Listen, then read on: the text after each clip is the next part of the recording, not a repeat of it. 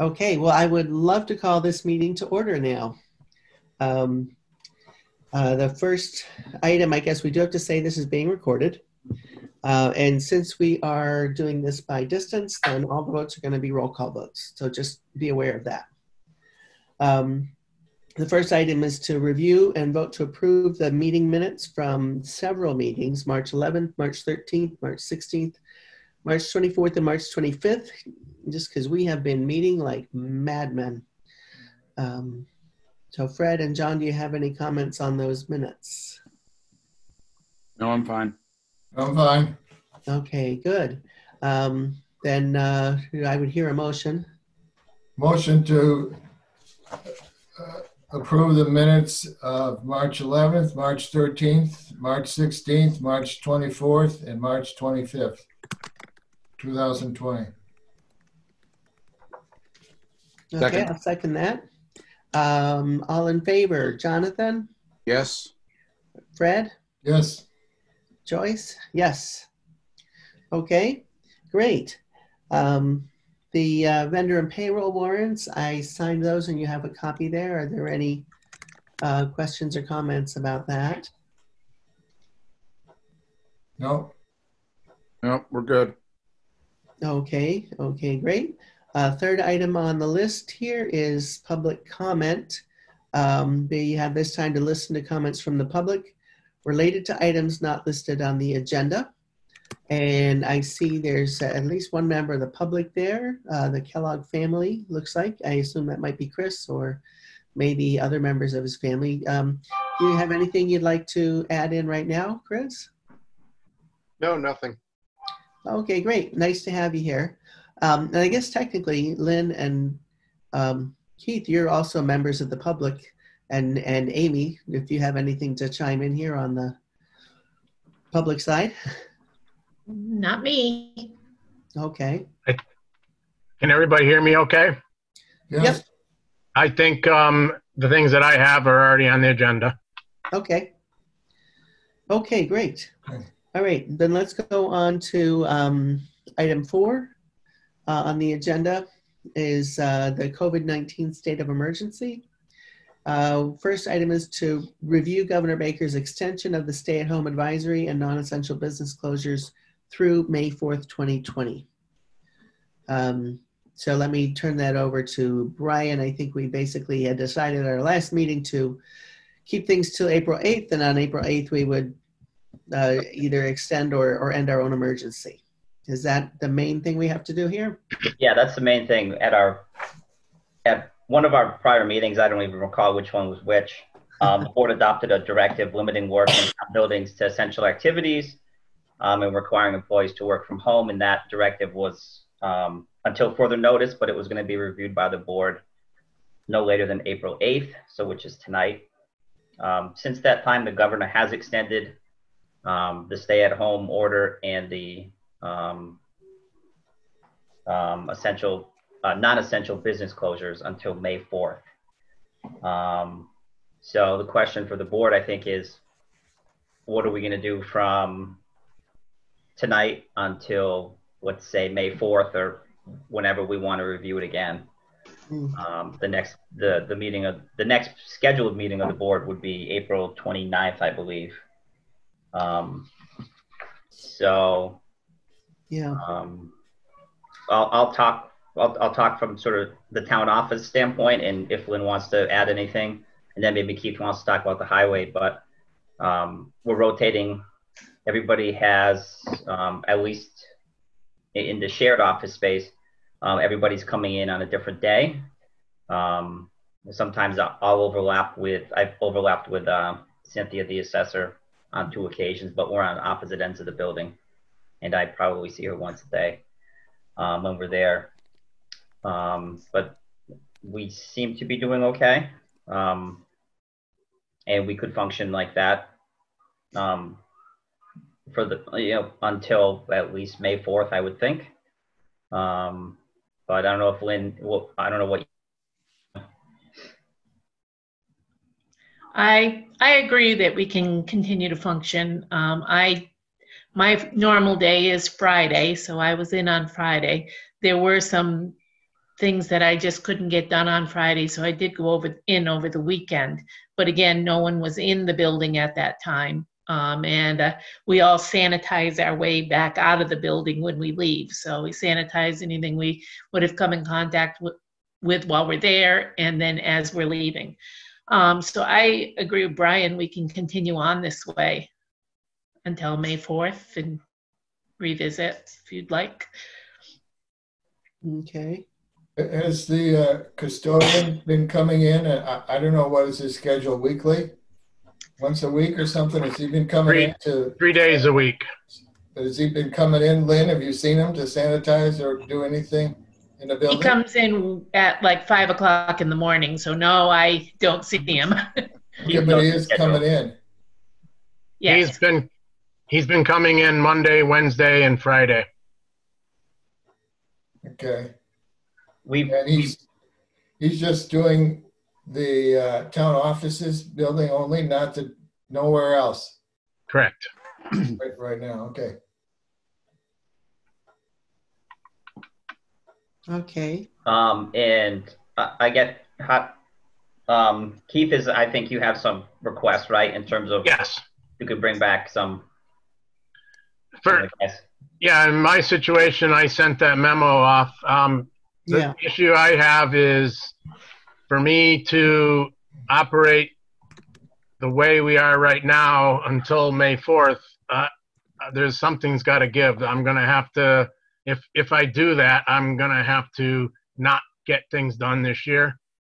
I can't begin to do my summer projects and not be working. So I feel that with the recommendations that I had, especially one person in a vehicle, trying to minimize anybody being in the building at multiple times in close proximity, we can operate, especially now that we're more or less focusing on outside work. Okay, so my understanding is you would like us to, if we're going to maintain our state of emergency declaration, that we amend it to include your recommendations for how the highway department can operate with sufficient social distancing, like your one person per vehicle, assign a vehicle to an employee for the shift and no one else operates it. You sanitize the vehicle at the end of the day, done by the employee who used the vehicle. You sanitize the office and common contact points multiple times per day.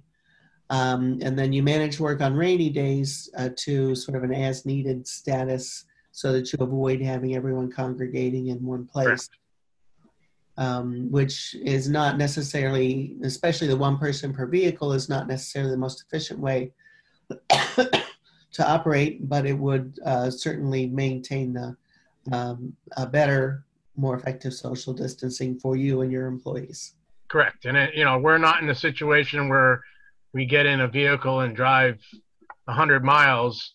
It's short distance driving, so that it's really not, yes, it will use a little bit more fuel, but at the same point in time, if I'm able to do it, it's going to allow us to get work done. Whereas if I don't work at all, we're not getting work done. So I feel it's worth it.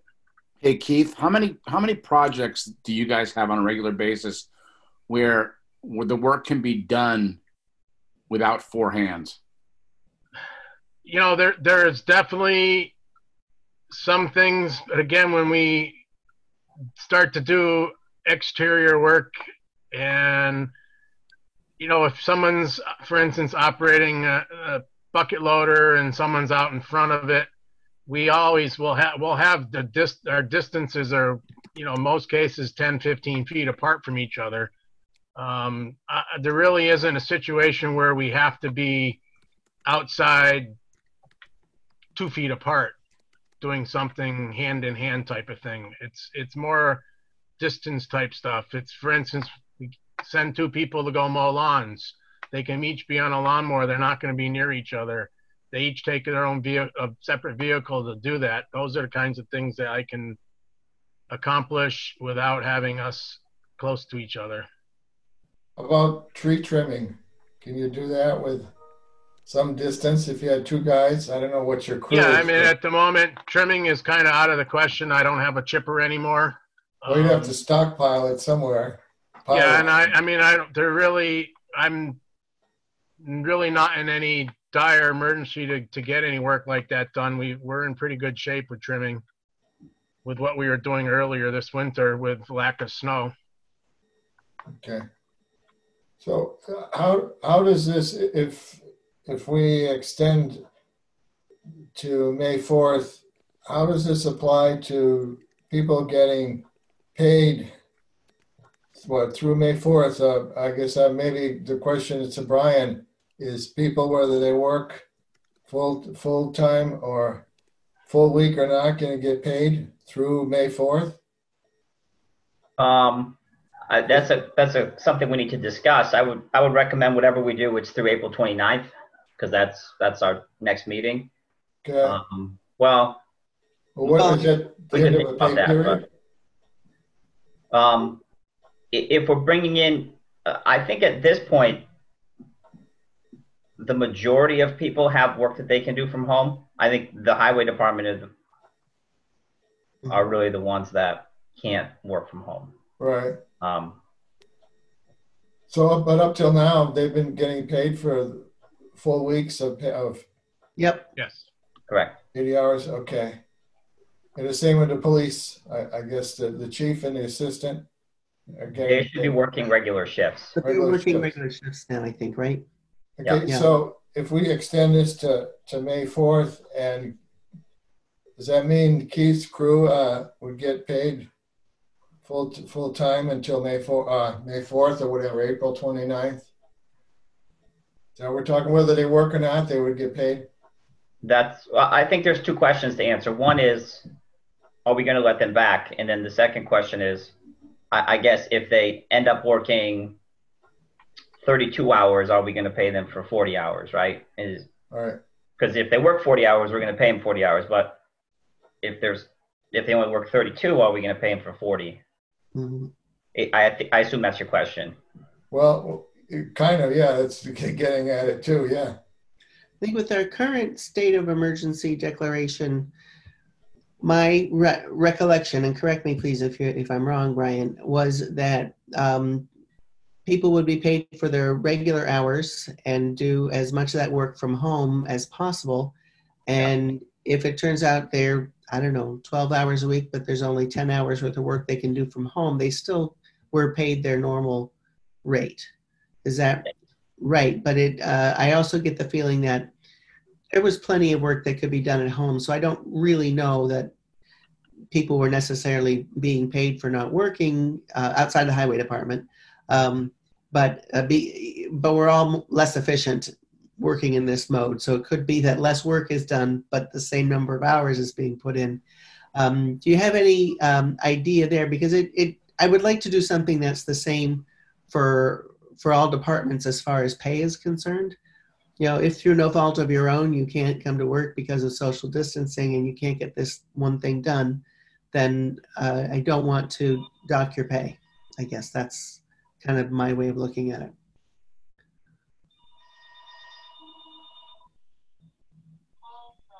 I agree. Well, it's a little different, other than I guess Keith's crew can't work remotely. Yeah. I they don't have anything they could do remotely, where I think everybody else probably does. Right. So, but I don't know that we're breathing down everyone's neck to make sure that you actually work 12 hours remotely or whatever the number of hours is remotely. That's kind of I'm kind of assuming that we're mostly keeping people busy because it's a busy time of year and there's extra things that we are trying to do, right? So anyway, I guess my proposal or motion, if it comes to a motion, is to extend our declared emergency, allow the highway folks to go back to work under the conditions that Keith has proposed, which will allow for social distancing and allow them to get some work done. which both of those are good for the town, and it's better than what we're doing now. And that it's basically in place until we say it's not in place, and we can expect to review this again on the 29th of April, which is our next scheduled meeting. Of course, we can call emergency meetings and take a look at it earlier than that, but it doesn't seem to make a lot of sense to like review it every single week if the governor's got out till May 4th. No, I agree, and I guess I'm comfortable till either May 4th or I don't know when the end of the 2-week pay period is. Does it come somewhere in the middle or after, Lynn? The end of the pay period for this time is Thursday, so don't have a calendar with me. So it'd be 2 weeks from Thursday would be the end of the pay period. 23rd. 23rd. 23rd. Yeah, 23rd. Okay. Well, should I put that in the form of a motion? Sure. Yeah. Let's see. So I move that we keep our declared state of emergency with the amendment that we allow highway department workers to work under the conditions stated in Keith's memo, which is part of the packet. So I believe that's part of the public record, but briefly, only one person to a vehicle. A vehicle is assigned to an employee for the shift and no one else operates that vehicle during the shift. You sanitize the vehicle at the end of the day by the employee who used it. Sanitize the office and common contact points multiple times per day, and manage the work on rainy days as needed to keep social distancing. Second. All of those in, any more further discussion? Not on that. I have one on related to the part-time police, but okay. So let's take a vote on this one first then. Okay. So all in favor, Jonathan? Yep. Fred? yes. Joyce? Yep. Okay. So I guess I would like Keith at our next meeting on the 29th to tell us how things are going and what you've been working on and what you see maybe for the next month, whether you can continue that way or what would be different. Okay. Okay. that sounds reasonable. Okay. The concern I have that I don't remember it reflected accurately in the minutes. We talked about the police part-time officers working. And I think the way we left it, if they were scheduled to work, and I think the chief said they schedule them the first of the month for the month. If they were scheduled to work and had to be isolated or quarantined or whatever, that they would get paid for that time that was scheduled, but nothing after that. I guess I'd like to see that reflected in minutes somewhere, that's how we're doing it. So if he has his next schedule comes out on May 1st, there were the people that would be eligible to get paid if they came down with the virus. Otherwise, I don't think we should be doing on a pay period or weekly basis deciding who's eligible or not. Brian, is that what you agree? Do you think we agreed to? That was my understanding of how we're going to deal with it. Yeah. Right, and like I say, I may be wrong that it wasn't in the minutes, but I think just to clarify that. Okay. That's what I remember us agreeing to as well. Yep. Absolutely. Okay. Okay. All right. So let me move us along here. So we need a, okay. Right. The second item under all business is to discuss the Department of Labor standards review of the Whately Highway Garage. And I don't know whether to turn that over to Keith or Brian. Can we just talk about a couple more things under the COVID-19 stuff? I'm sorry. Somehow my agenda is on a different computer here. Sorry, I went to the wrong place. Should be looking at B now, right? Consider. A, did we agree on the new date? Well, go on B really. We just discussed B really. Yeah. Yeah, I think the way the motion read was we're going to extend our state of emergency and review it on the 29th. So Great.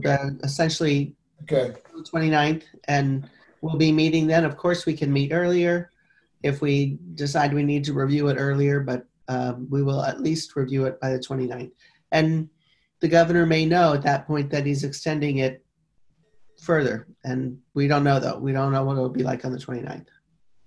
Right. And just to be clear, that you were amending the directive limiting work in town buildings as it's Right. listed on the agenda, right? Correct. That's what we had amended to The include, directive limit, yes, allowing those guys back, right? correct. So my last question is, that's certainly not my last question, but on this topic, in terms of pay, have we resolved the situation? If there's a rainy day and the highway guys can't come in, are we paying them 32 or are we paying them 40? So what are we doing for all the other employees? doesn't matter if it rains. Well, maybe we should I ask know, Keith. but what are we doing for other employees? There may be other reasons besides rain. What do we do for the other employees? And I think that should just be the same across the board. Well, no, but what happens ordinarily when it rains? yeah, well, ask Keith, what are you guys doing when it Well, rains? you know, when on a rainy day, if we're in doing repairs on some equipment, things like that, the situation is we're going to have a lot closer proximity, and it's a lot tougher for us to go about doing things inside the building, keeping our social distance, just like it's being difficult to do that at the town office if there's 3 people in the same office. So that's why I made that comment about trying to limit maybe my work on rainy days. Presently, right now, when they're working, what we've been doing now is we've been pretty much only having 1 employee per day, which means that we're paying them to basically sit at home. So I'm trying to get a way to get some of the labor back to work. Yep. I think I mentioned this to you, Keith and Brian, of hauling stone. You're going to need stone for there's some projects like that, yes, that are rainy day projects that I can accomplish. Right, okay. So I guess to answer what Brian's question, it's up to whatever Keith decides that they could do on a rainy day. It says on the memo, manage work on rainy days to as needed status. There may be periods of time where it may be best to have employees stay home or reduced staff during those days. There's also plenty that can be done on rainy days, but the need may arise. Correct. So honestly, I would say for the time being, we pay them. It sounds like it's going to be very limited. It doesn't sound like it's going to be a dramatic number of hours that we're talking about. And in that case, you know, as long as we're in control of our budget, I think we're remiss not to pay them. And I tend to agree with Jonathan. We'll be reviewing this in 1, 2, 3 weeks. Okay. And if we're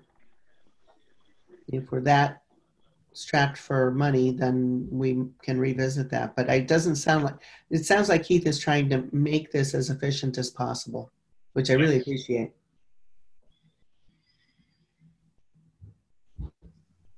Okay. So do we need to make a vote on that?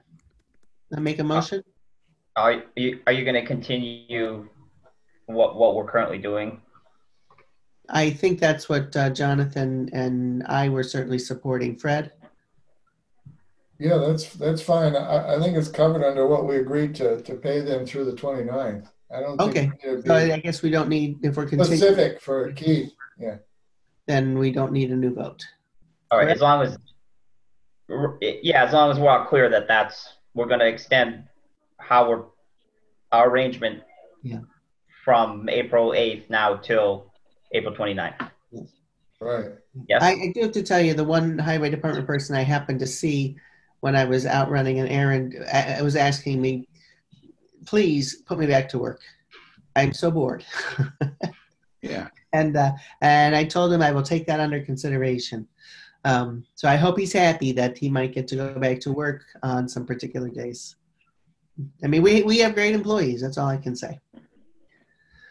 So, all right. So can we go on to the next one? And now I believe I'm in the right place on the agenda.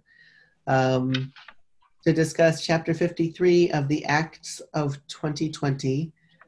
Quote, the act to address challenges faced by municipalities and state authorities resulting from COVID-19, and particularly as it pertains to our annual town meeting and some payment deadline extensions for the fiscal year 2021 budget.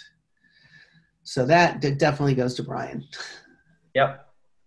So this past week, the legislature adopted and the governor signed the act that Joyce had just talked about.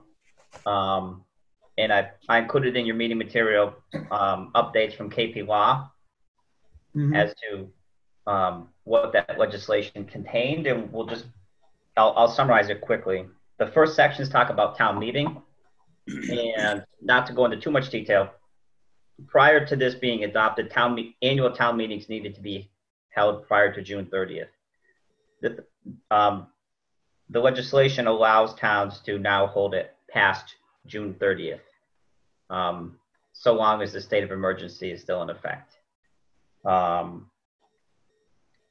And let's leave it at that high level for now in terms of our discussion, but the difficulties that creates are addressed in subsequent sections of the legislation, because that means we're starting fiscal year 21 without a budget, without an approved budget. So the next sections of the act talk about what municipalities would do, and it authorizes the adoption of what's called a 1/12 budget. So fiscal year is 12 months, so you would essentially, I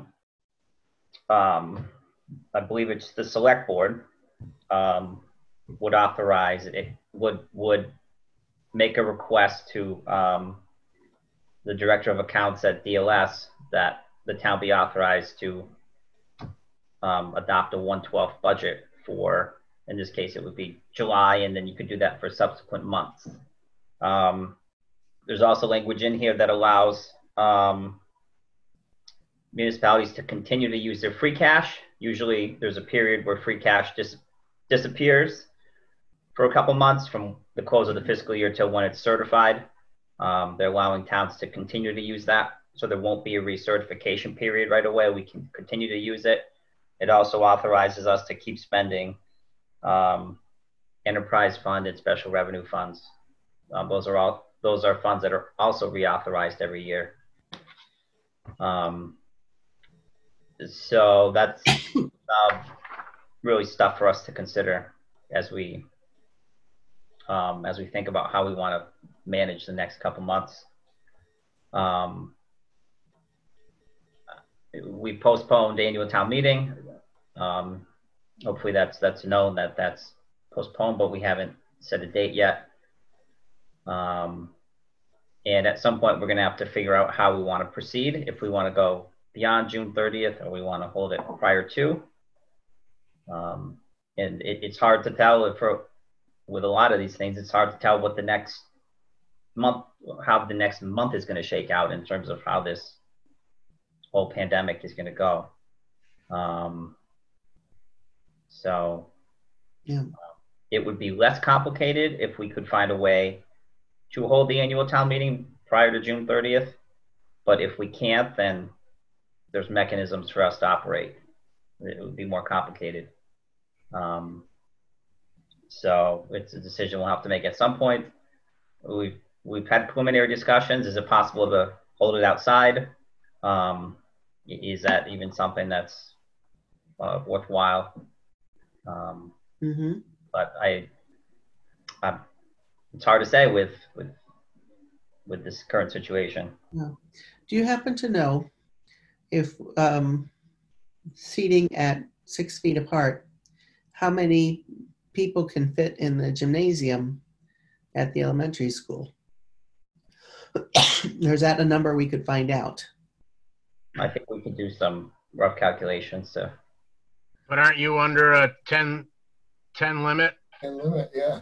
no, that doesn't apply to municipal legislative bodies. Okay.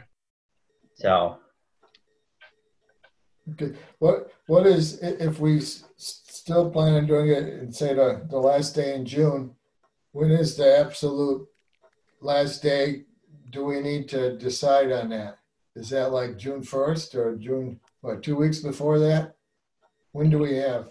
in terms of the warrant, the annual town meeting warrant needs to be posted 7 days prior to the meeting. But in terms of budget planning and things like that, I mean, whether we're adopting a budget at the annual town meeting or we're going to adopt a 1/12 budget, we're still going to have to find some way, whether it's remote or, well, will most likely be remote, with the finance committee to start reviewing the budgets, maybe beginning of May.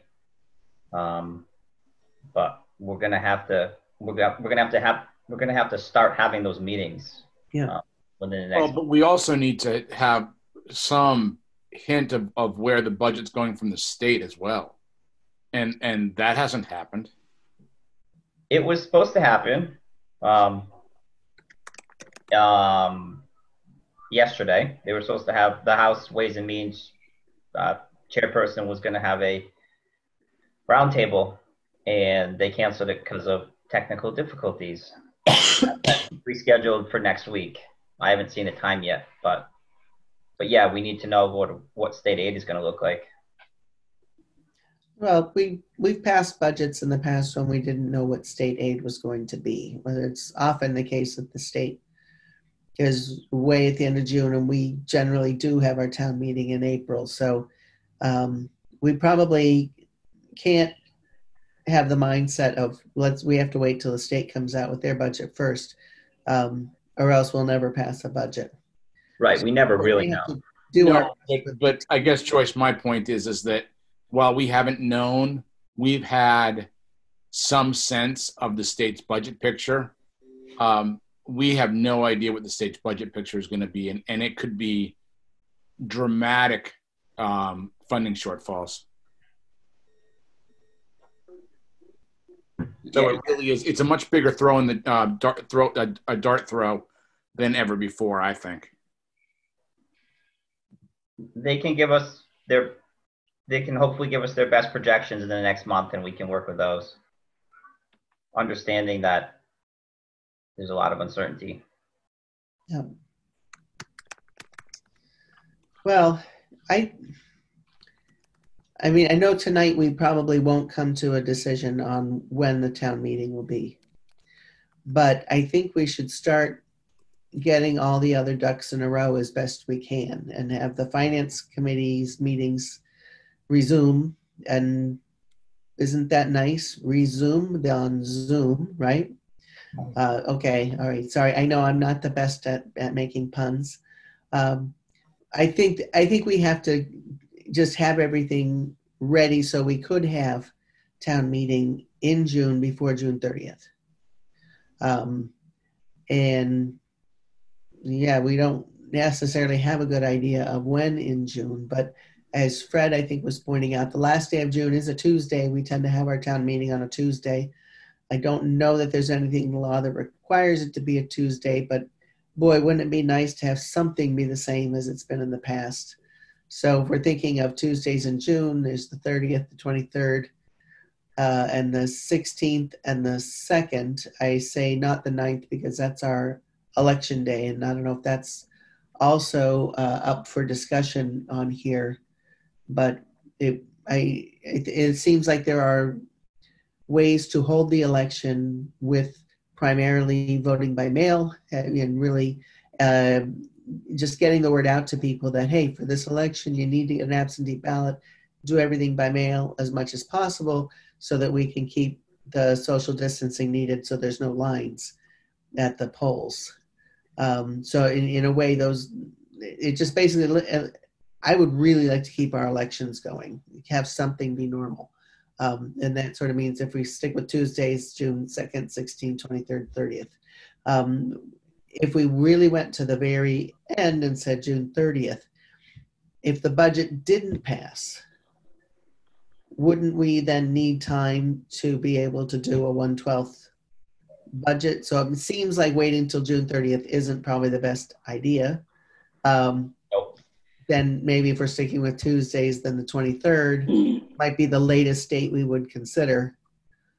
As far as I know, though, we basically have been not having finance committee meetings for, what, 3 or 4 weeks now? So they would be 3 or 4 weeks behind their usual schedule. Yep. So if everything really just kind of turned back on and resumed, they might actually be ready for June 2nd, because that's 5 weeks from our original. That might be a little too close for comfort. But I still think if we get started now, we can be ready for a town meeting in June, as far as having our budget put together, having whatever bylaw changes and amendments, and the really important things that we normally do at an annual town meeting. I really think we should work as if it's going to be in June. It might be that it can't be in June, and we have to make it be later. But I hope we could at least pick maybe target date is not the right word, but could we be ready by June 2nd? Maybe the answer to that is no. Could we be ready by June 16th? And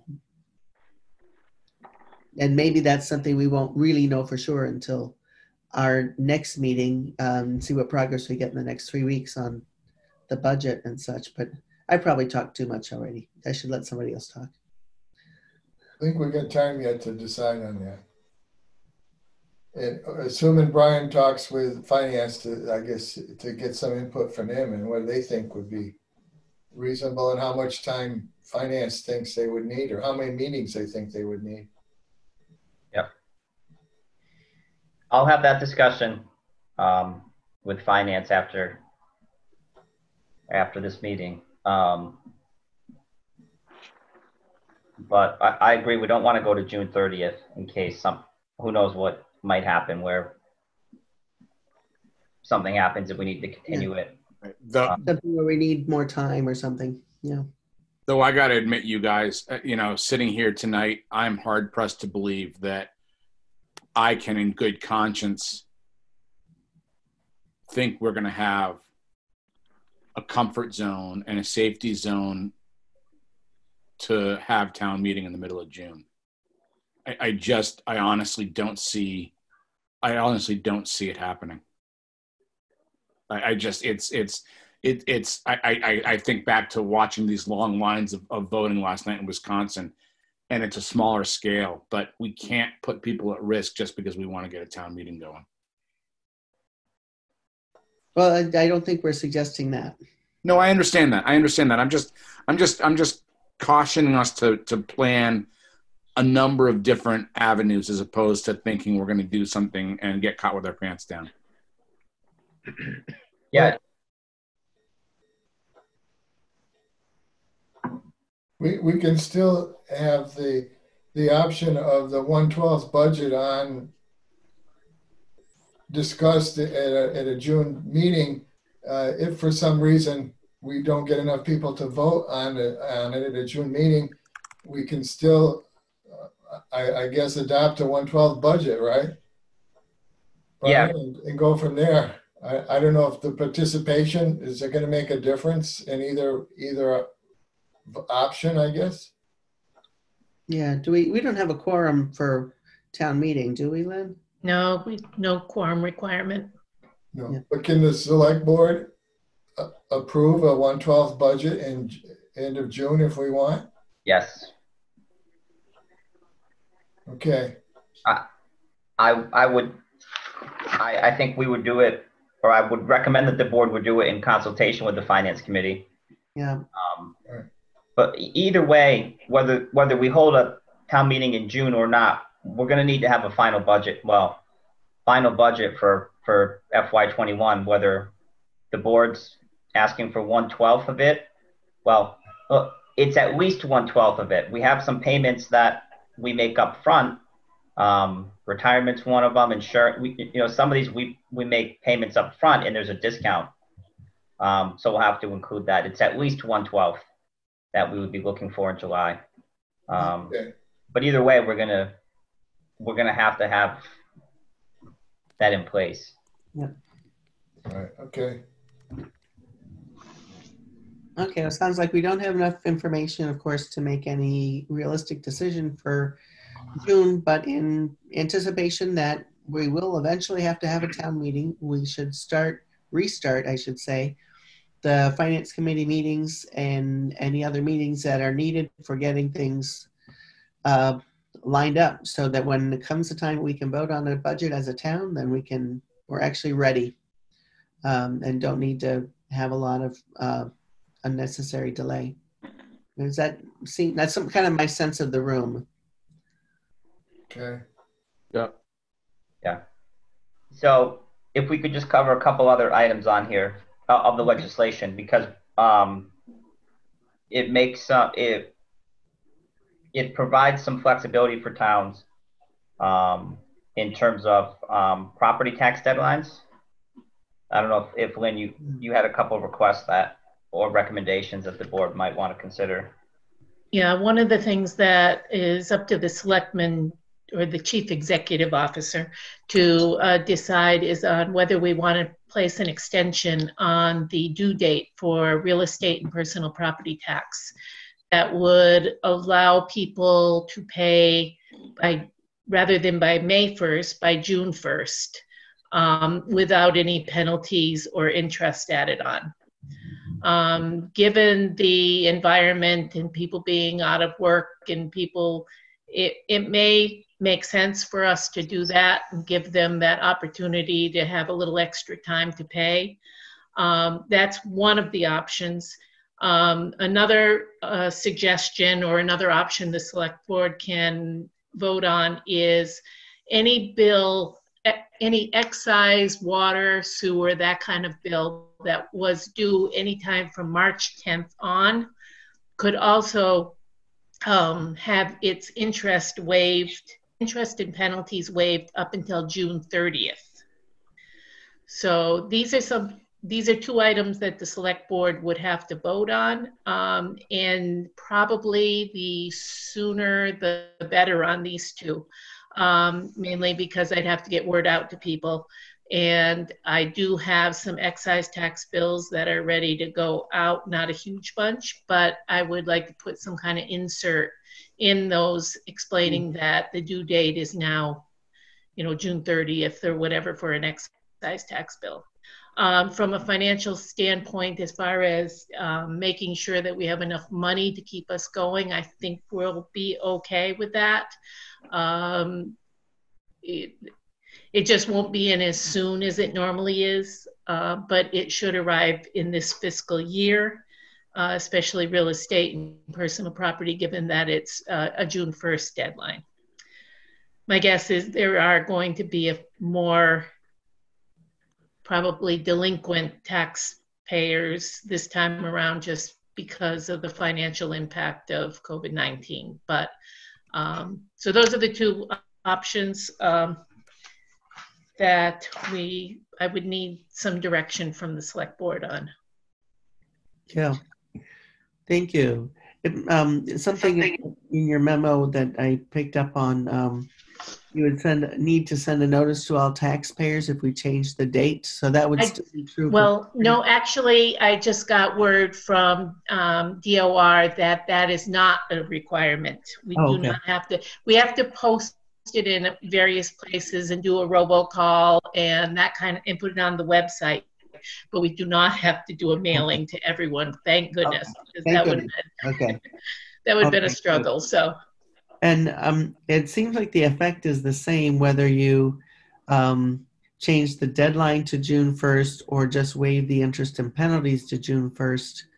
That was a little strange on how they worded that in the, I don't know if Brian has more input on that, but. Yeah, I got to understand the difference effectively in that, other than somebody might feel like they've they're better off with the due date being different, and rather than being late but having no penalty. I can't really see any difference Yeah. between those two. Well, It was not terribly clear. I saw another, I guess you could call it version of that. In today's paper, there's one community that extended it till June 1st, and they would impose late fees on July 1, if it was paid July 1 and after, that would apply to interest from June 1st on. So you had the incentive to do it in the month of June. If you waited Right. July 10th, you're paying interest plus a late fee. Right. Yep. So is there any real difference between the two things that Lynn had proposed in that memo? I mean, I guess if Brian or anybody has any, I would just say it's simpler to me to say the deadline is extended. That's fewer words. It's an easy concept. But then to say, well, it's really due when it's due, but we won't charge you any late fee till June 1st. That's a lot more words and sentences. Yeah. It seems more complicated. And going. I think it is. I think you're right, Joyce. I think it is clearer to say we're extending the deadline to June 1st. Yeah. I think people would be less confused by that. And on number 3, the waiving of interest and penalties on excise tax and water to not later than June 30th. That's something we have to pass, or I thought that was It's actually an option. It's part of the options in that the select board needs to vote on that. So we have to opt in, so to speak. Why they set 2 different dates, I wasn't quite clear on why one's June 1st and the other's June 30th, but it would have been much easier if they just said, okay, let's make them all June 1st, but they didn't do that. So they are 2 separate options, the date change and the waiving of interest for excise and those taxes. Okay. All right. Well, John, you've been kind of quiet. Do you have anything to say there? No, I'm fine. I'm just taking it all in. But thank you, Joyce. Yeah, it's fine. I'd entertain a motion on this.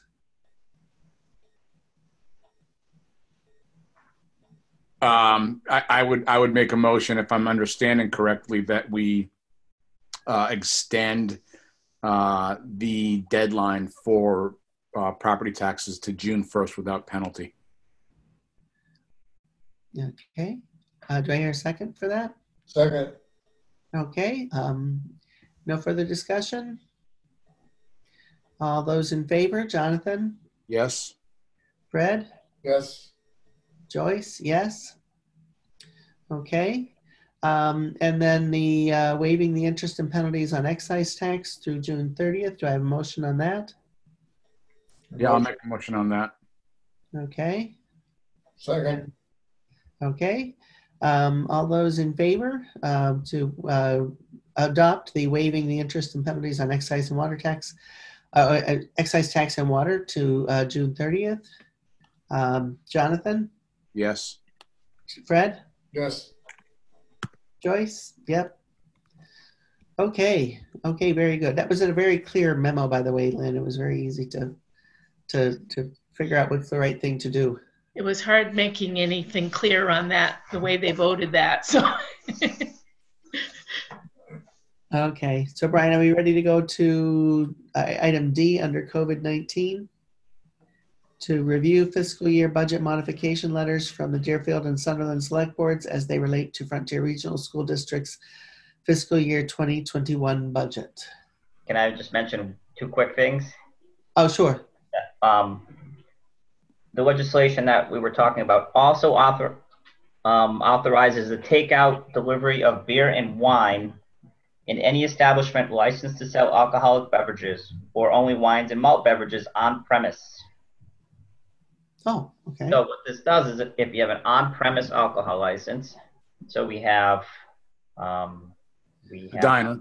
The diner. In. They are now allowed to sell wine in its original sealed container and malt beverage shall be sold in a sealed container. That language makes me a little nervous because it's different. I think growlers or something. You can bring bottles to fill up from a tap. It's allowing these establishments to sell essentially wine or beer, sell it for takeout or delivery, and it needs to be sold as part of the same transaction as a purchase of food. Okay. And then there's amounts, but I'm told that the Whately Inn is not open currently, but I don't know if that's true or not. And I don't know what the diner's plans are, so I'm thinking we should probably reach out to them and see if they have any plans to do this. But it's allowed now during the duration of the declared state of emergency. Well, I thought for the diner we had, was it a 2-drink limit when they were drinking in the diner? So would you have some kind of limit what they could take out as well? The legislation says a customer shall be limited to 192 ounces of malt beverage and 1.5 liters of wine. That's kind of a lot. Limited though. I mean, to that, you could do less. I don't know what the legislation. This is what the legislation says. There's a lot of details that are missed when something like this is passed. I think it's probably worthwhile having a discussion with. Yeah. We met the manager a couple weeks ago, so what they're doing. It's not a great thing to give these things to people who are getting in trucks or driving away, but they could go to the Circle K anyways and get it. But it's still worth a conversation in my mind. Okay. There's no indication on there. It said, I'm not finding anything like a Whately Diner original website or anything with any information either. So I think the best way is to contact, like you're saying. I assume the diner is open 24/7. I was trying to find that out, and it's not. I think it is. I've seen people in there. Yeah. I do not believe the inn is, though. Yeah, I thought all restaurants were closed to dining in. It has to be takeout. Right, but I don't think the inn is even doing takeout. Right. And they could. The diner is doing takeout, but they're also allowing truck drivers in for showers. Yep. Yeah, I was wondering about that, Jim, because I had seen people in there, and I actually saw people sitting at tables, and I was wondering, and I guess maybe that's because they were waiting for the shower. I think we need to be cautious about that. It's a pretty popular place for showers, and I mean, when I drove by a couple times, I thought that they were open. Yeah, that's probably the majority of their on-site traffic is going to be for showers. I know people have been waiting to take showers, so that's why, hence the people sitting and waiting. I don't think we should be allowing that. I think if you're going to wait, you need to wait outside. Yeah. Would this come under the Board of Health? Would be something to alert the Board of Health and have them send our health agent over? I've been actually going to their Zoom meetings. They're very active. They've been meeting once a week, and I think if we send them a note, they will jump on it and look into it. I totally agree. I've given Fran a list of probably 8 different businesses, which in my travels that we've seen people on site there where the business isn't open, but they're still working. They still have employees working there. So I gave Fran a list of those businesses so they could follow up, so the Board of Health could follow up and check to make sure that, one, they're essential, and if they're not, that they shouldn't have people on site there. So Yeah. he was going to look into that as of 2 days ago. Right. Yes. And at their meeting yesterday, he mentioned that that he had a list that they were working from. He didn't say who it was on the list because it was a public meeting. Yeah. Okay. Now, All right. does this also apply to the campground? Campground is closed by the Board of Health. Because they're Correct. not, they can't do social distancing if your whole idea is to come together. Okay, well, I didn't know the status of what it was or when they expect if they're going to open up or what. I don't know. I think they're still closed with outstanding issues from the prior year. I don't know that those have been resolved. Okay. And then the last piece of the legislation is if it allows kind of a blanket extension for land use permitting deadlines. So it essentially tolls any deadline. It's either 45 days or 30 days past the end of the state of emergency. So they're not forced to meet and make decisions, but land use boards can meet, and they can meet remotely and hold public hearings and do all that kind of stuff that they normally do. Related to that, and it would come to this board in a different context, but so one of the local businesses in town, Quanquant Farm, who does a lot of weddings, is being negatively impacted by the COVID-19 restrictions. So I know that they're going to be submitting a request to the ZBA to extend, I believe it's temporarily, at least for this year, extend their allowable time to operate. They usually close October 31st. I think the request to the ZBA will be that they be allowed to operate through, I don't know what the end date is, but at least through November, so they can reschedule some of their events. The action this board would need to take is that we would need to amend their seasonal alcohol license to be concurrent with whatever is granted. So just we'll have to stay tuned for that. But the other part of their request, Brian, is to have events during the weekday, because right now it's only limited to Friday and Saturdays, I think, and so they wanted to have events during the weekday. Oh yeah. Yeah, that was all to make up for their loss of business earlier in the year. So it's two parts: extending the end day and allowing weekday events. Okay.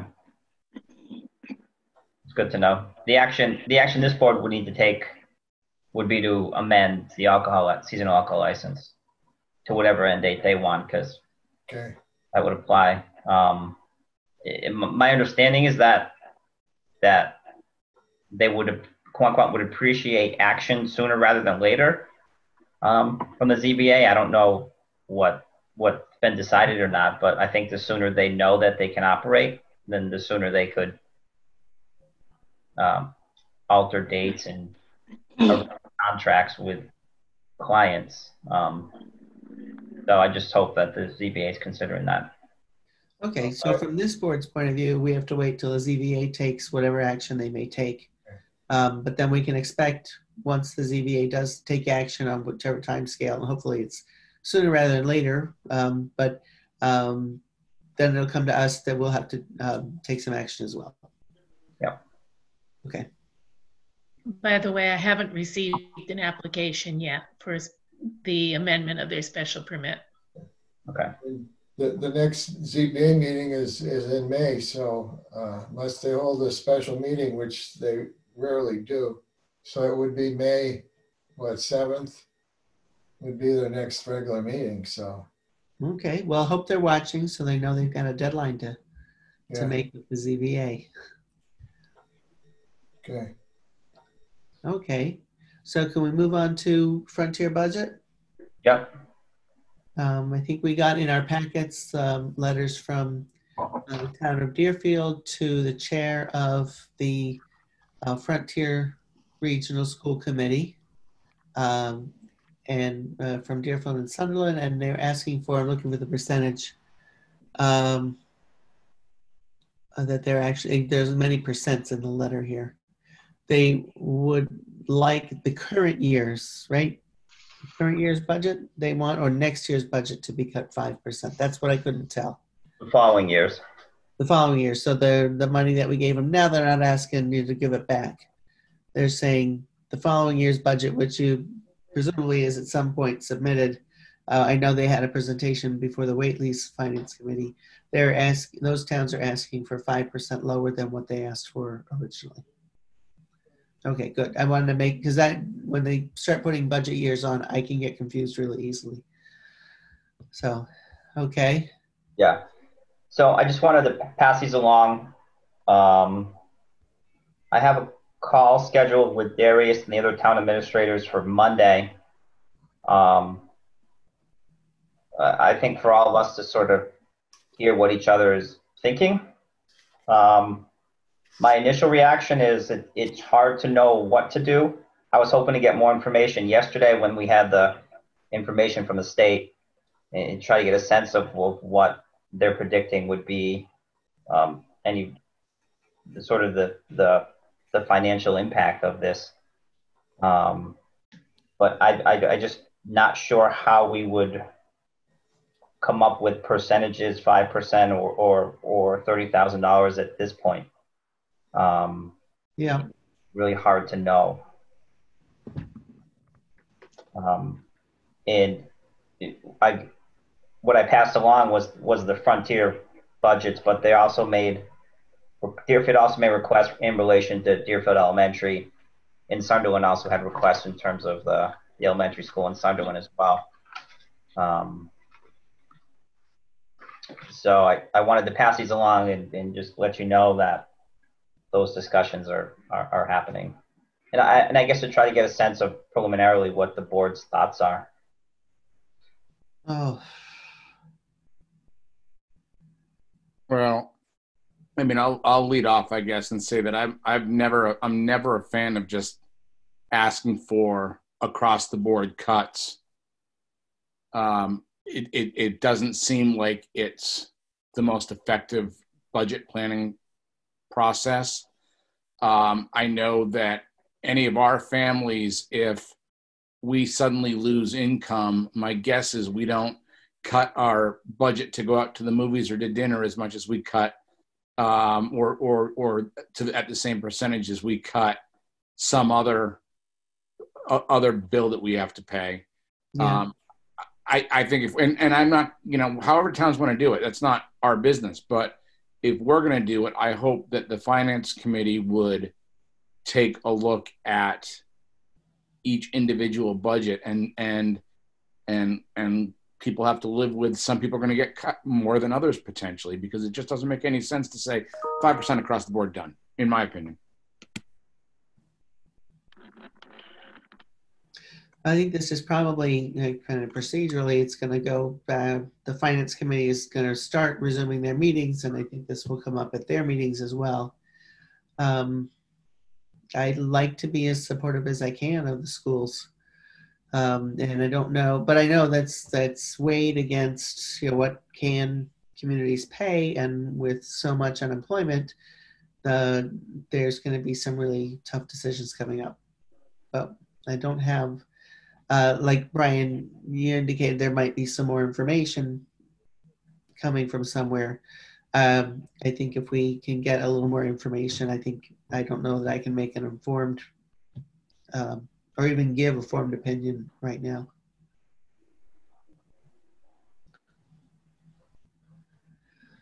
Okay. Yeah. Are we ready to go on to old business? Okay, hearing no objections. Under old business, A, to discuss and vote to award the contract for the Williamsburg Road Bridge Replacement Project. And it's been so long since I've seen words like that together in one sentence. I'm like, it's confetti. There we go. We're actually maybe going to get those bridges fixed after how many years? I'm elated. Maybe there's some discussion that should happen first. I know there was information specific to the various bids, and the contract was in our in our packet. Yep. Is there anything you want to highlight on that, Brian? So I sent out sort of the two financing scenarios. We have the agreement in the packet. I sent the financing scenarios out today. Yeah. The agreement is pretty much standard. I have good news that I found out this afternoon. Scenario 2 is a go. We're going to get the additional $272,000. Okay. Knock me over with a feather. Okay. Yes. I got that email today. It came with a check, right? It came with a contract amendment. We'll sign it as quick as we can before they pull it back. Okay. Okay, good. I was pretty excited. I got that this afternoon. Yay. That saves all of our Chapter 90 money. Oh, good. Good. We can put those boys to work then. So we still have to sign this contract, though, you're proposing. There's a contract amendment that I have for Joyce to sign. Which is just for Davenport construction for the, what, 568 and change? We're gonna sign two documents. One is the contract with Davenport for the 567,337. But we're also signing a contract amendment with the state for them to give us the additional $272,000 Okay. for the project. Okay. So the total amount the state is giving us is the 768. It's about the 769,000 is coming from the state. Oh.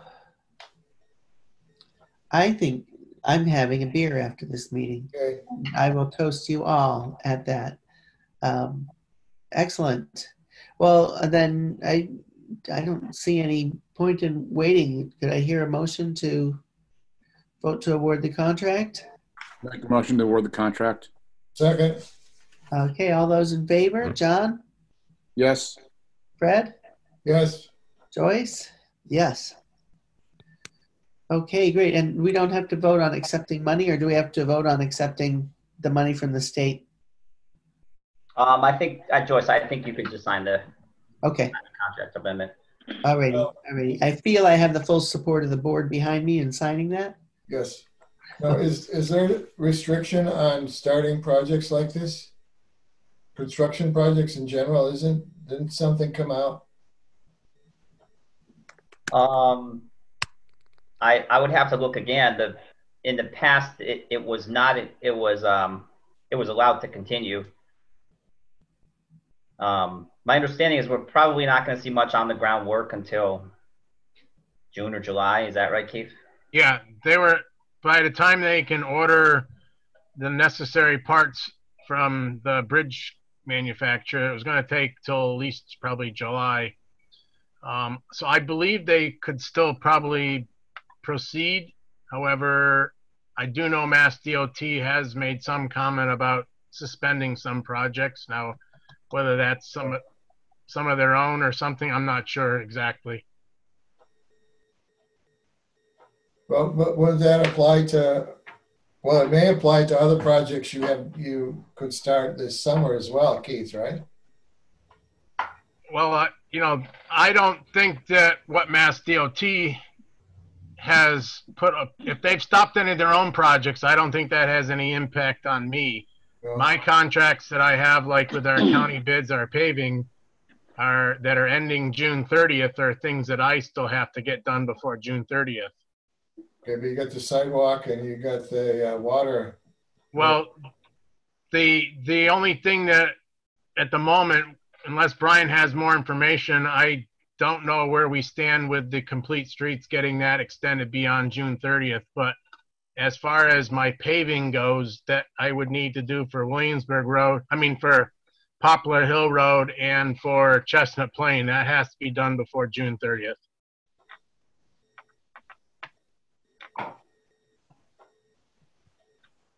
I've requested the contract extension on that probably 4 or 5 times, and because Eileen left the Complete Streets program, can't get an answer. Okay, so we keep trying for that, but let's plan and see what we can do. What I'm hearing from Fred is some concern that some projects might have to be put off, and I trust that you would alert us about any projects that under your control, Keith, that we would have to put off. And you may not have a complete list right now. It might be that you assess things as you go along. The one thing that I do want to just add to the Williamsburg Road contract is with the even with the additional 273, Brian and I we'll look at the numbers again, but I still believe that we will have to do alternate one or ourselves, or we will have to pay the 80. If we accepted that, we would have to pay the $84,000 out of Chapter 90, which it's not worth it. I can do it for about $14,000. Understood. But we can't add that option later on. Nope. We did it with the town hall, though. We added the parking lot as an option later on. Isn't this the same? Yeah, but it took us 10 years to get to this point where we actually have the money to do this. I know, I'm not talking about money. I'm talking of adding the options. We had an option for the town hall project. Well, two options, really. And we didn't decide on the paving one when we awarded the contract. We decided later on. And we got money at town meeting to award that alternate for the parking lot. But why would we want to pay $84,000 versus spending only $14,000 to do it ourselves? Well, I guess that's one point, but I'm saying if something happens that you don't have the equipment or I don't know, time to do it, and could we go still with that alternate at a later date? For the town hall, the contractor was willing to, I think, carry it informally. Let's put it that way. Okay.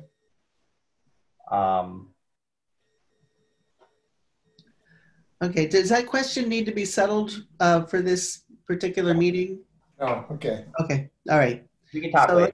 let's move on because it's getting later. Second item under old business to discuss the Department of Labor Standards review of the Whately Highway Garage. So I don't know, does it go to Brian or Keith? I can talk about it quickly. So we had a informal review of the highway garage from Department of Labor Standards, and I thought they did very well. I was really impressed. There were even some comments from the inspector that he never sees this done right, and it was done right. So there's a lot of minor things that need to be done. And really the biggest nut to crack, I think, is, and it's a good thing John's here too. Both the highway garage and the fire station have informal mezzanines above their offices. And the OSHA requirements are such that those need to be load tested and posted. If you can even get an engineer to say what the load rating is for that, or we'll have to find other solutions for those spaces, whether we don't allow them to be used as storage, or we'll have to figure that out. But I was really pleased with how the highway department did, for sure. Oh, congratulations, Keith. It sounds like you run a good ship. Well, again, as Brian said, there's the mezzanine is my biggest issue we have. It's certainly an area we use for out of season storage for things like trimmers in the winter and things of that nature. So if I can't use it, well, we'll have to try to just make do. But in the meantime, it's a violation because we have no way of getting up to it without using a ladder. And then when you do get up there, we have no safety measures to protect people from falling. So So yeah, that's our biggest thing. All the other minor things can easily be addressed and will be taken care of by the deadline that they've set. Okay.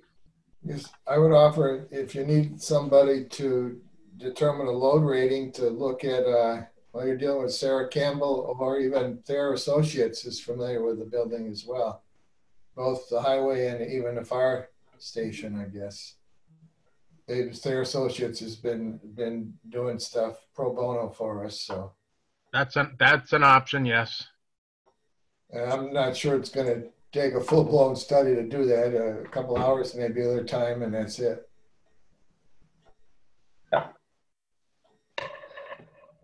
Okay. All right. So are we ready to move to the next item?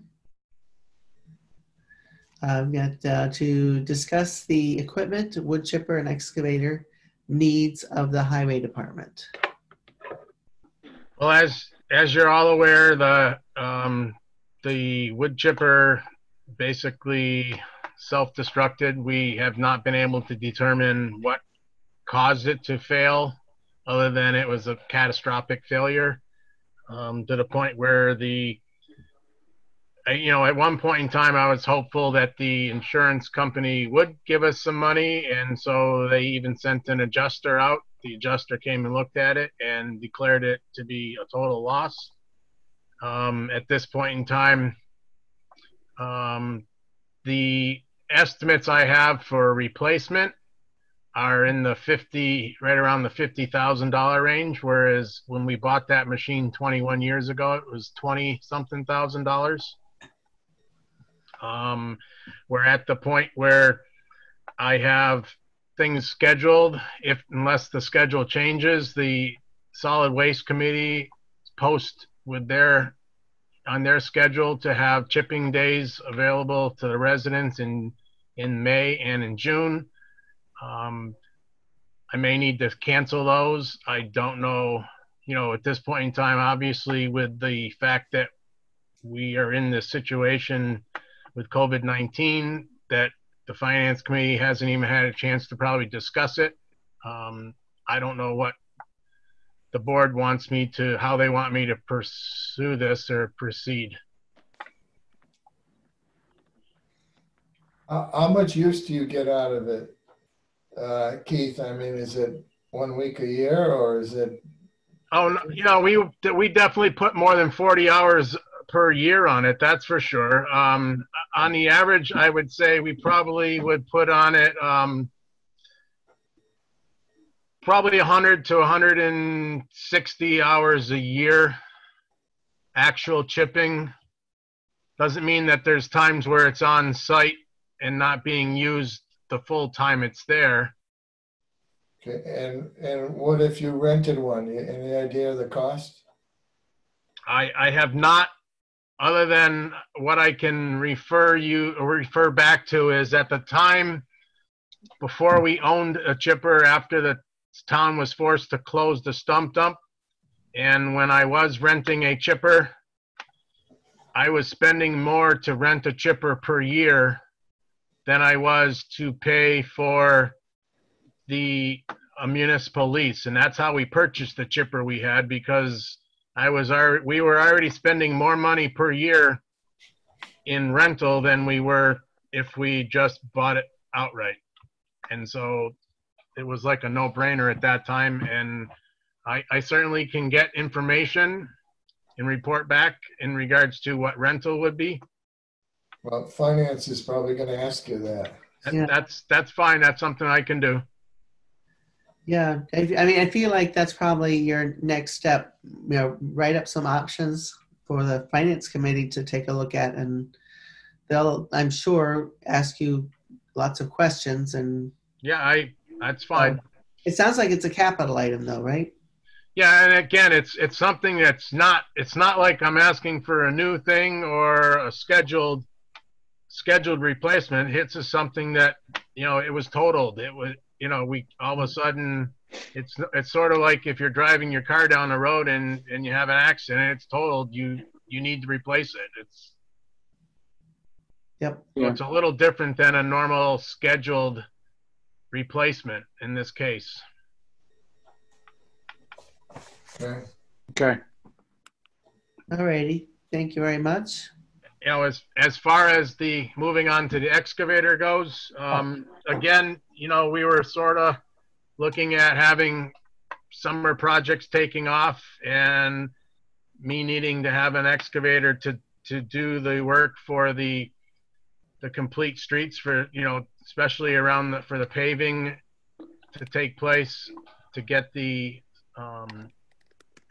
municipal water, you know, connection done, to do the work that I need to do on Poplar Hill Road. All these things are things that I need an excavator to do them. My discussion with the salesman was that we can rent a machine, and any money that we would spend on rent would, if we do pursue purchasing it, will go towards that purchase price, so it won't be money lost. However, if the town decides that they don't want to purchase the machine, then the rental is, you know, we paid money for rental. Okay, Keith, I know years ago, and the town did buy some equipment at auction from, I don't know, federal agencies or the military or whatever. Is that still available, equipment like that? Or it's fairly dried up. There, you can get some small things. It's very difficult, and more or less sometimes the fire services can get stuff easier than the highway departments through their connections through the fire department. But to get anything what we're looking for, you're not gonna. It's not gonna be feasible. okay. You know, and the other thing is, you know, I keep being asked, another thing, as you all know, I was asked to look into the work at the Dachi property on Chestnut Plain Road, and that's definitely going to be, well, it's something that we can do, and I'll have to look at the timing and everything when they want it to be done, but it's certainly going to be another situation where an excavator is going to be a definite requirement to do that work. So if I recall correctly, this the matter of the excavator was at least presented to the finance committee at this point. And that was as a part of your budget, or was that a part of the capital budget? Well, it was a reviewed by the finance committee and the capital planning. And the outcome was they wanted the way we had left it is they wanted some more information on some expenditure stuff and some numbers that I prepared and Brian has, and then that's when we never got to have that meeting. So I'm sort of in limbo, and I just want to, in my own mind, for me to proceed and get my projects done that I need to get done in May and June. I'm looking at probably needing to rent that piece of equipment come May. And the one thing I just wanted to let everybody know is that if we do spend money on rent, if we do proceed with the purchase, it will actually be money applied towards it. It won't be lost money. Okay. So if you were to buy either one of these, when's the soonest could you get it, say, delivered? What are you looking at? Weeks or months, or any idea? It would the machine that we used last year to do the water line across Chestnut Plain Road, I could have that. I can have it May 1st. Okay, how about the chipper if you were to buy one? I have not gone as far as to see I haven't gotten that far because I was trying to get more guidelines. I don't want to, start going to be the route that I need to pursue. Okay. All right. So I think at this point it's really going to the Finance Committee, which we meet together with them as well. Okay. Are we ready to go to the next item then? To review and sign a slope easement for the Whately Town Hall. My understanding is this is long overdue, and we need to sign that and get that officially tucked away. Yeah, so when we constructed the rear parking lot of the town hall, we needed to extend the slope that goes down towards the hill onto Melissa Caldwell's property, and she allowed us to do that. And we were going to finalize an easement that she was going to give to the town to allow us to maintain that slope and have a legal right to have her or future owners not come in and, you know, dig out the slope and undermine the parking lot. So the easement that's included in the packet was drafted by town council. It's acceptable to Melissa, and it would be the board accepting the terms of the easement. Now Melissa will provide the easement without cost to the town. She asked that in exchange that the town maintain the fence that's perpendicular to the Smike's house, their porch, if you can think back to how the parking lot looks, that blocks the headlights of cars that park there from shining into her windows. And also to maintain, there's some mulch and some plantings on that slope as well. The town would be agreeing to maintain those in consideration for her giving us the easement. I guess I have two comments on the document. Since it's going to be a legal document and attached to the deed, I think we need to be really clear of what the stipulations are in there. One thing, that the fence, yeah, we agreed to put a fence there, and it talks about maintaining a fence. It's not clear the location of the fence other than the rear parking lot. To me, rear parking lot is a big area. I think it should say rear parking lot near or adjacent to the Smike's house to protect headlights in that direction, not all headlights in the parking lot, because it could be interpreted that way later on by somebody else. I think that needs to be clear.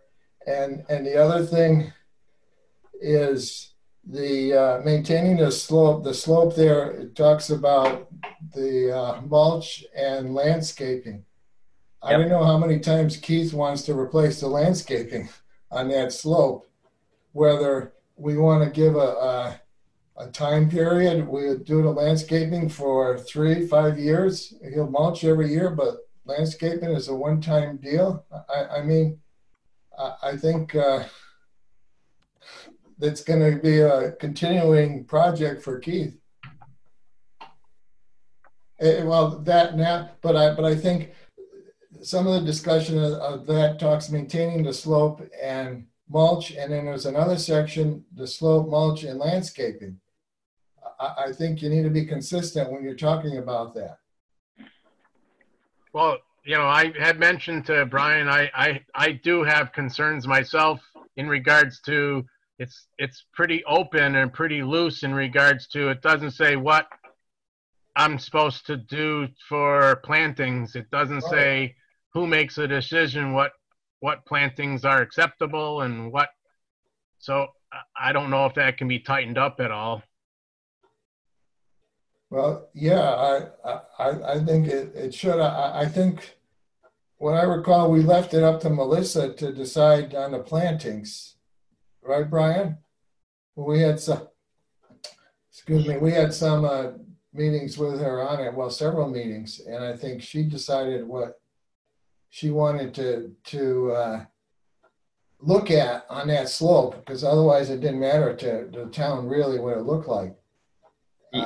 But yeah, I could see that continuing and that's why I'm suggesting maybe a time period we maintain them they grow for so many years, and that's it. And it's up to her to maintain it.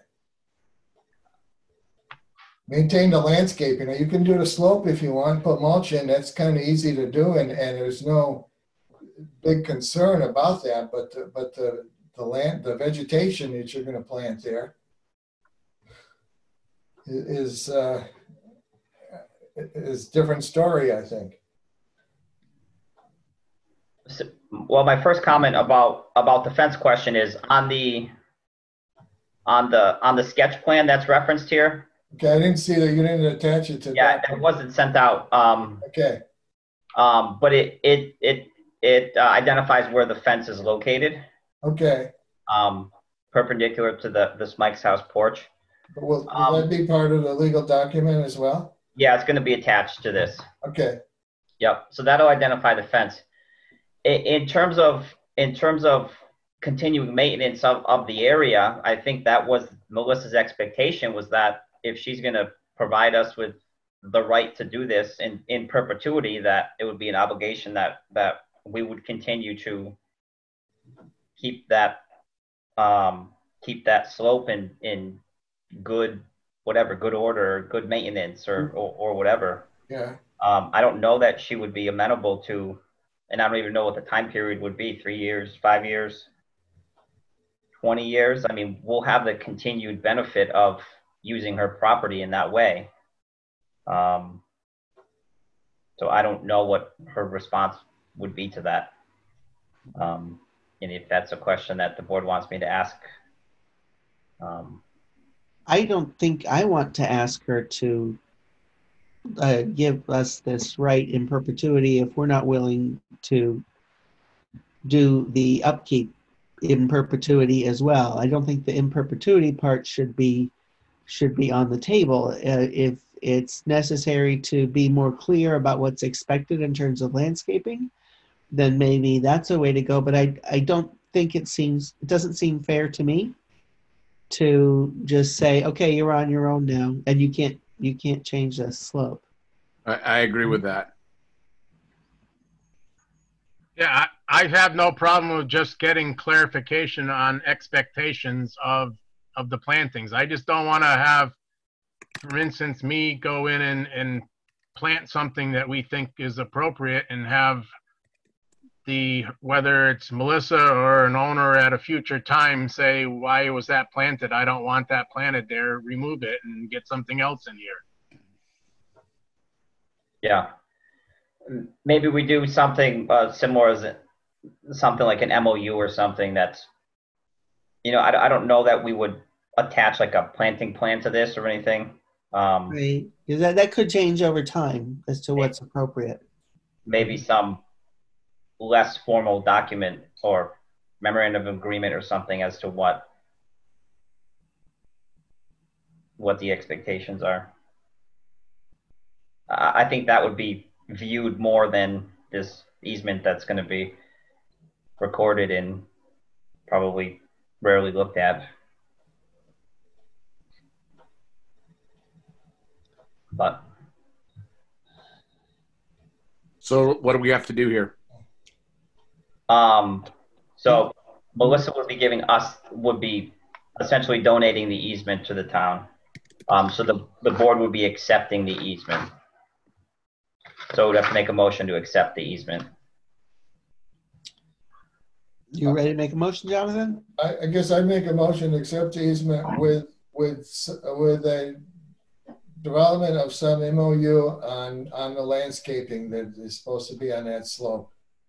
Wait, what did you say, Fred? I make a motion to accept the easement with a condition that a MOU be developed to discuss the landscaping to be on that slope. Yeah. So to clarify the expectations. Right. Clarify what's expected of the landscaping on the slope. Okay, and with if we agree to accept something with a condition, Brian, do we need that MOU before we actually can sign off? I think if you're comfortable that we'll take care of it, I think you can can sign off. Because I don't want signing off on the easement to be contingent on having an MOU. I would just like that to be our next step, is to clarify the landscaping. Yeah, I think there might be a difference. Yeah, so if you're comfortable doing it the way you suggest, that's probably a little bit more tighter. A little bit. Okay, hold on. Which way is a little more tighter? Just accepting the easement and then directing myself and Keith to work with Melissa to develop a MOU on the plantings. Okay. So Fred's motion has a condition. I've not heard a second yet. I'll withdraw the motion. Oh, Okay. All righty. Could we have a motion to accept the easement? Can I make a motion to accept the easement? And I'll second that. Without further discussion, all in favor, Jonathan? yes. Fred? Yes. Joyce, yes. Okay, and then I guess we just put another little thing on Brian's and Keith's plate to just clarify that that landscaping. Okay. Whew. We're getting like partway down on the second page of this agenda. This is good. Next is to discuss interior, particularly stage lighting, and exterior parking lot lighting at the Whately Town Hall. Yep, so at one of our last meetings, the last regular meeting, we had a request from the Friends of Town Hall to install additional lights to illuminate the stage. And I think the board agreed with the concept, but you wanted to see what the lights, or get an idea of what it would be and what it would look like. And I asked Neil to talk with Mark Boussier and get us an idea of what they would look like, and that's included in the meeting material. Yeah. So it would be a track fastened to the ceiling near each sidewall, about halfway back from the stage, and then there would be these lights that would shine onto the stage. The problem is that the existing lighting on the stage it shines behind anybody that's standing in front of the stage. Right. And this would be a donation from the Friends of Town Hall, and it would be fully paid for. Okay. So if you guys are fine, I don't know that we need a motion. I just want to know that we're fine with moving forward with it. And if not, I want to know that too, so it doesn't. Yeah. I see no reason to stand in the way of this moving forward. If it sounds like they've got donations lined up, they've got an installer lined up. I think there's enough overlap between the town hall, Friends of the Town Hall, and the Historical Commission to know whether putting those in the place they're proposing is going to be troublesome in any way. So I don't see a reason to stand in the way of this. Let's let them go as soon as they do so. Agree, as long as Mark is a licensed electrician doing the work to do this. Yeah. Anything to add, Jonathan? No, I'm good. Okay. All right. So moving on. Exterior lights. The exterior lights. It's just been terrible. We tried to replace the existing light that was shining on Mary Lou Roop's house. Eversource replaced it with a new energy efficient LED light that totally blasted the neighborhood. The following morning, I got emails from folks who told me it was horrendous, and quite honestly, it was really bright. And it was horrendous. So my apologies for that. Eversource came and switched it out with a smaller LED light, the smallest one that they could. And I was told that it was better, but not great. And I saw pictures and it was still pretty bright. So my thinking in terms of next steps is I wonder if, my first question is, do we need the light?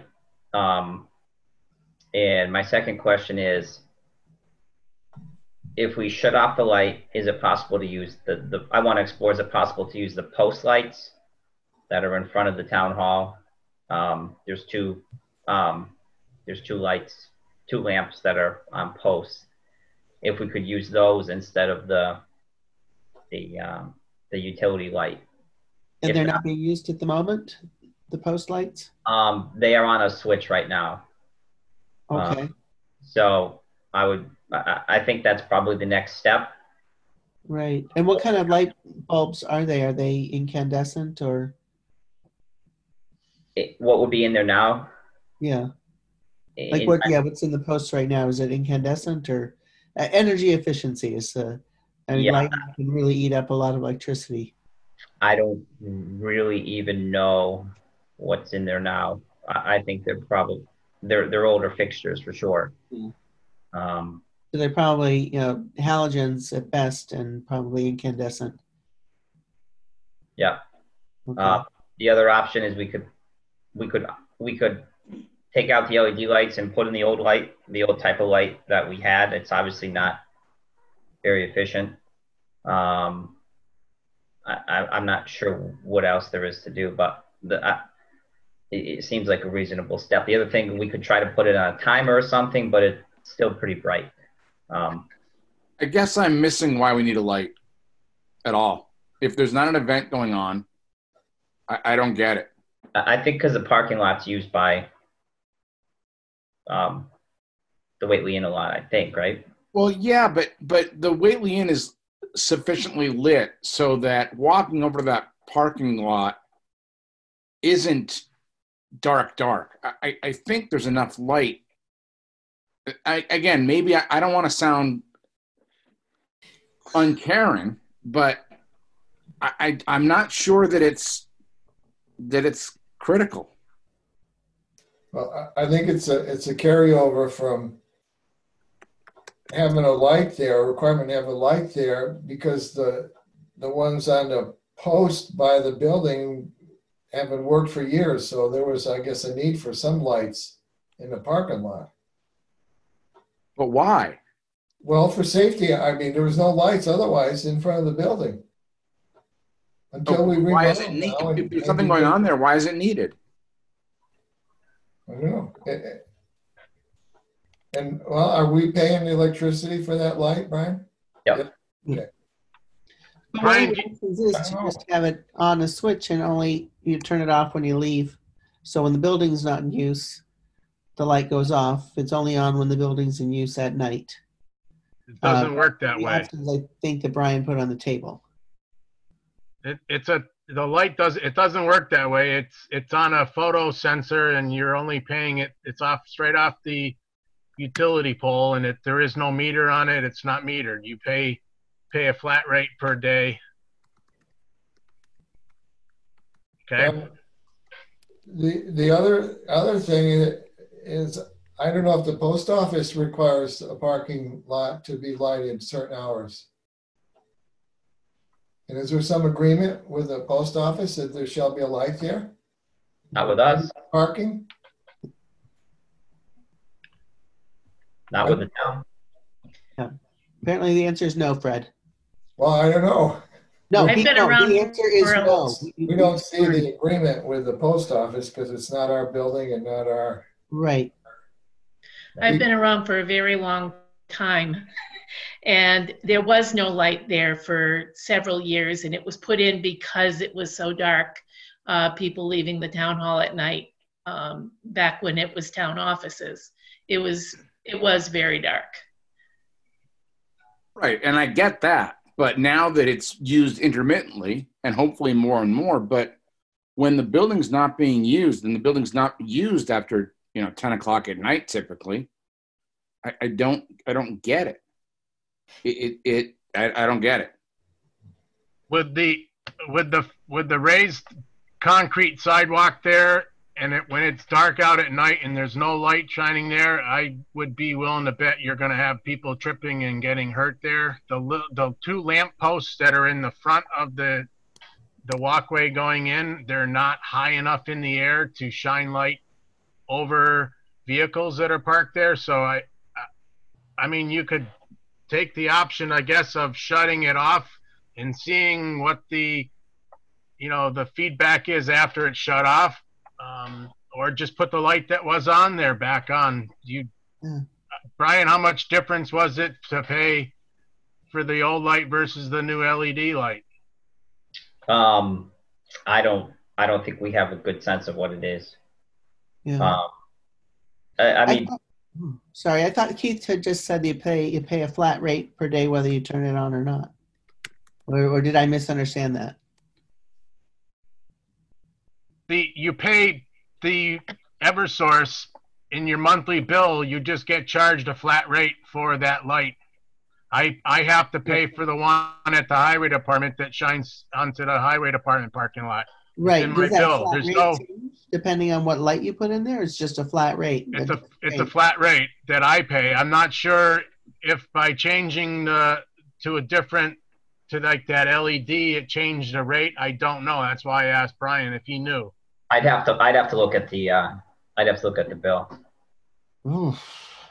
I mean, I think my preference would be if we can see what happens with the post lights to see if that makes a difference. And the post lights are definitely metered with the town hall. Yeah. Right.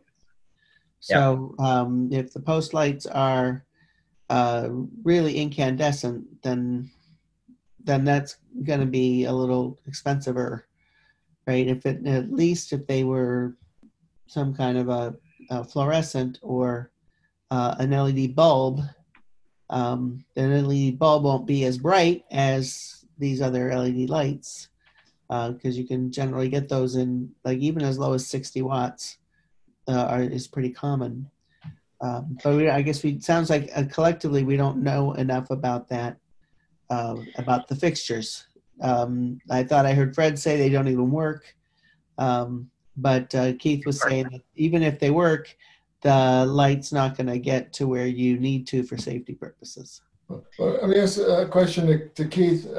On the sidewalks being proposed there, is there other overhead lights on a poles on Chestnut Plain? Is there other street lights? There's no lights that are going to be put in with the sidewalks that we will be doing. No. Right, I understand that, but is there existing lights there at the intersection? Probably there's one, isn't there? Just the lights that the Whately Inn pays for, which is the same light that was basically same style as what was in the parking lot, pretty much. Right, but if I hear your concern is lighting for the sidewalk in front of the town hall or towards the north. Post office. If that's a concern, is the rest of the sidewalk going to be lit, or is it lit today anywhere along there? No, but again, the sidewalks, when the sidewalks get put in, there won't be any like a raised curbing like there is right now. As you approach the post office and the town hall, you've got that 6-inch lip that people could easily trip over in the dark. Right. Yeah, I guess to me it kind of makes sense that we should have some lighting there for what Keith is saying. Could be a hazard. Plus, you're putting a sidewalk up the slope there on the north side of the parking lot. The connection to the sidewalk, it just seems that you need more light there than closer to the building.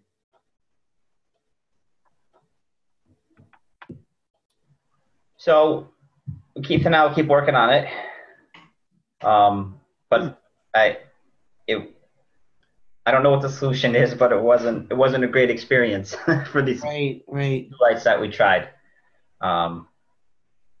Yeah, the experiment of having the lights turned off and trying to see if the post lights work well enough is probably an experiment that could be done with the sun staying out later and later. It's a smaller and later period of time for that experiment to occur. And it's probably more vital to have that light in the darker months anyway, so we should probably sort this out while there's more daylight, if we can.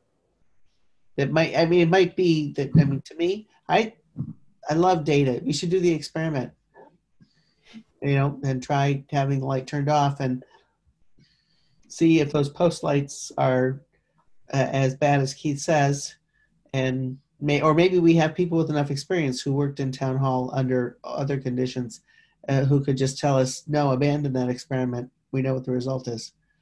But I agree. It doesn't sound like we're going to come to any decision on that tonight from us, at least. Okay. I had one other question in relation to the lights. Does the board have any issue if you want to allow Mark Boussier to do the work in light of the building closures?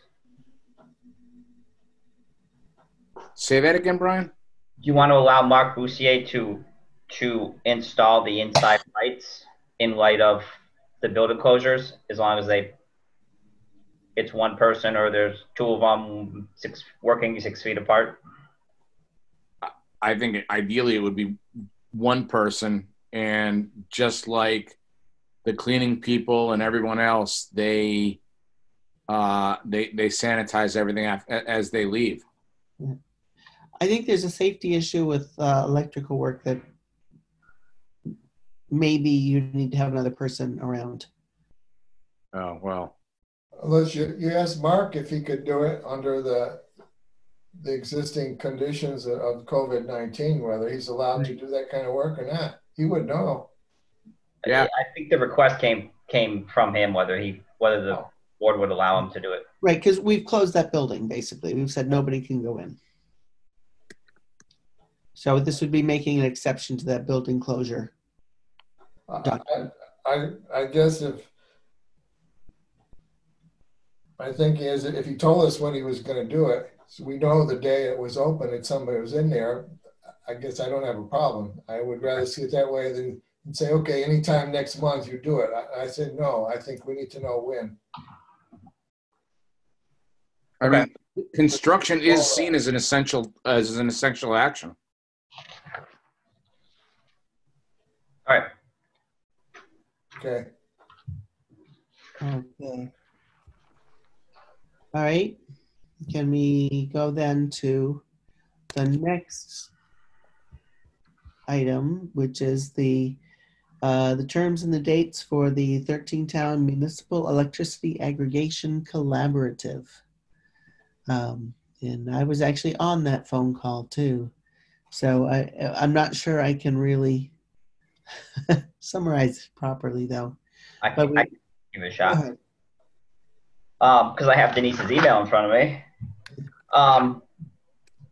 This has been the long process of trying to aggregate the electrical load in Whately and 12 other towns.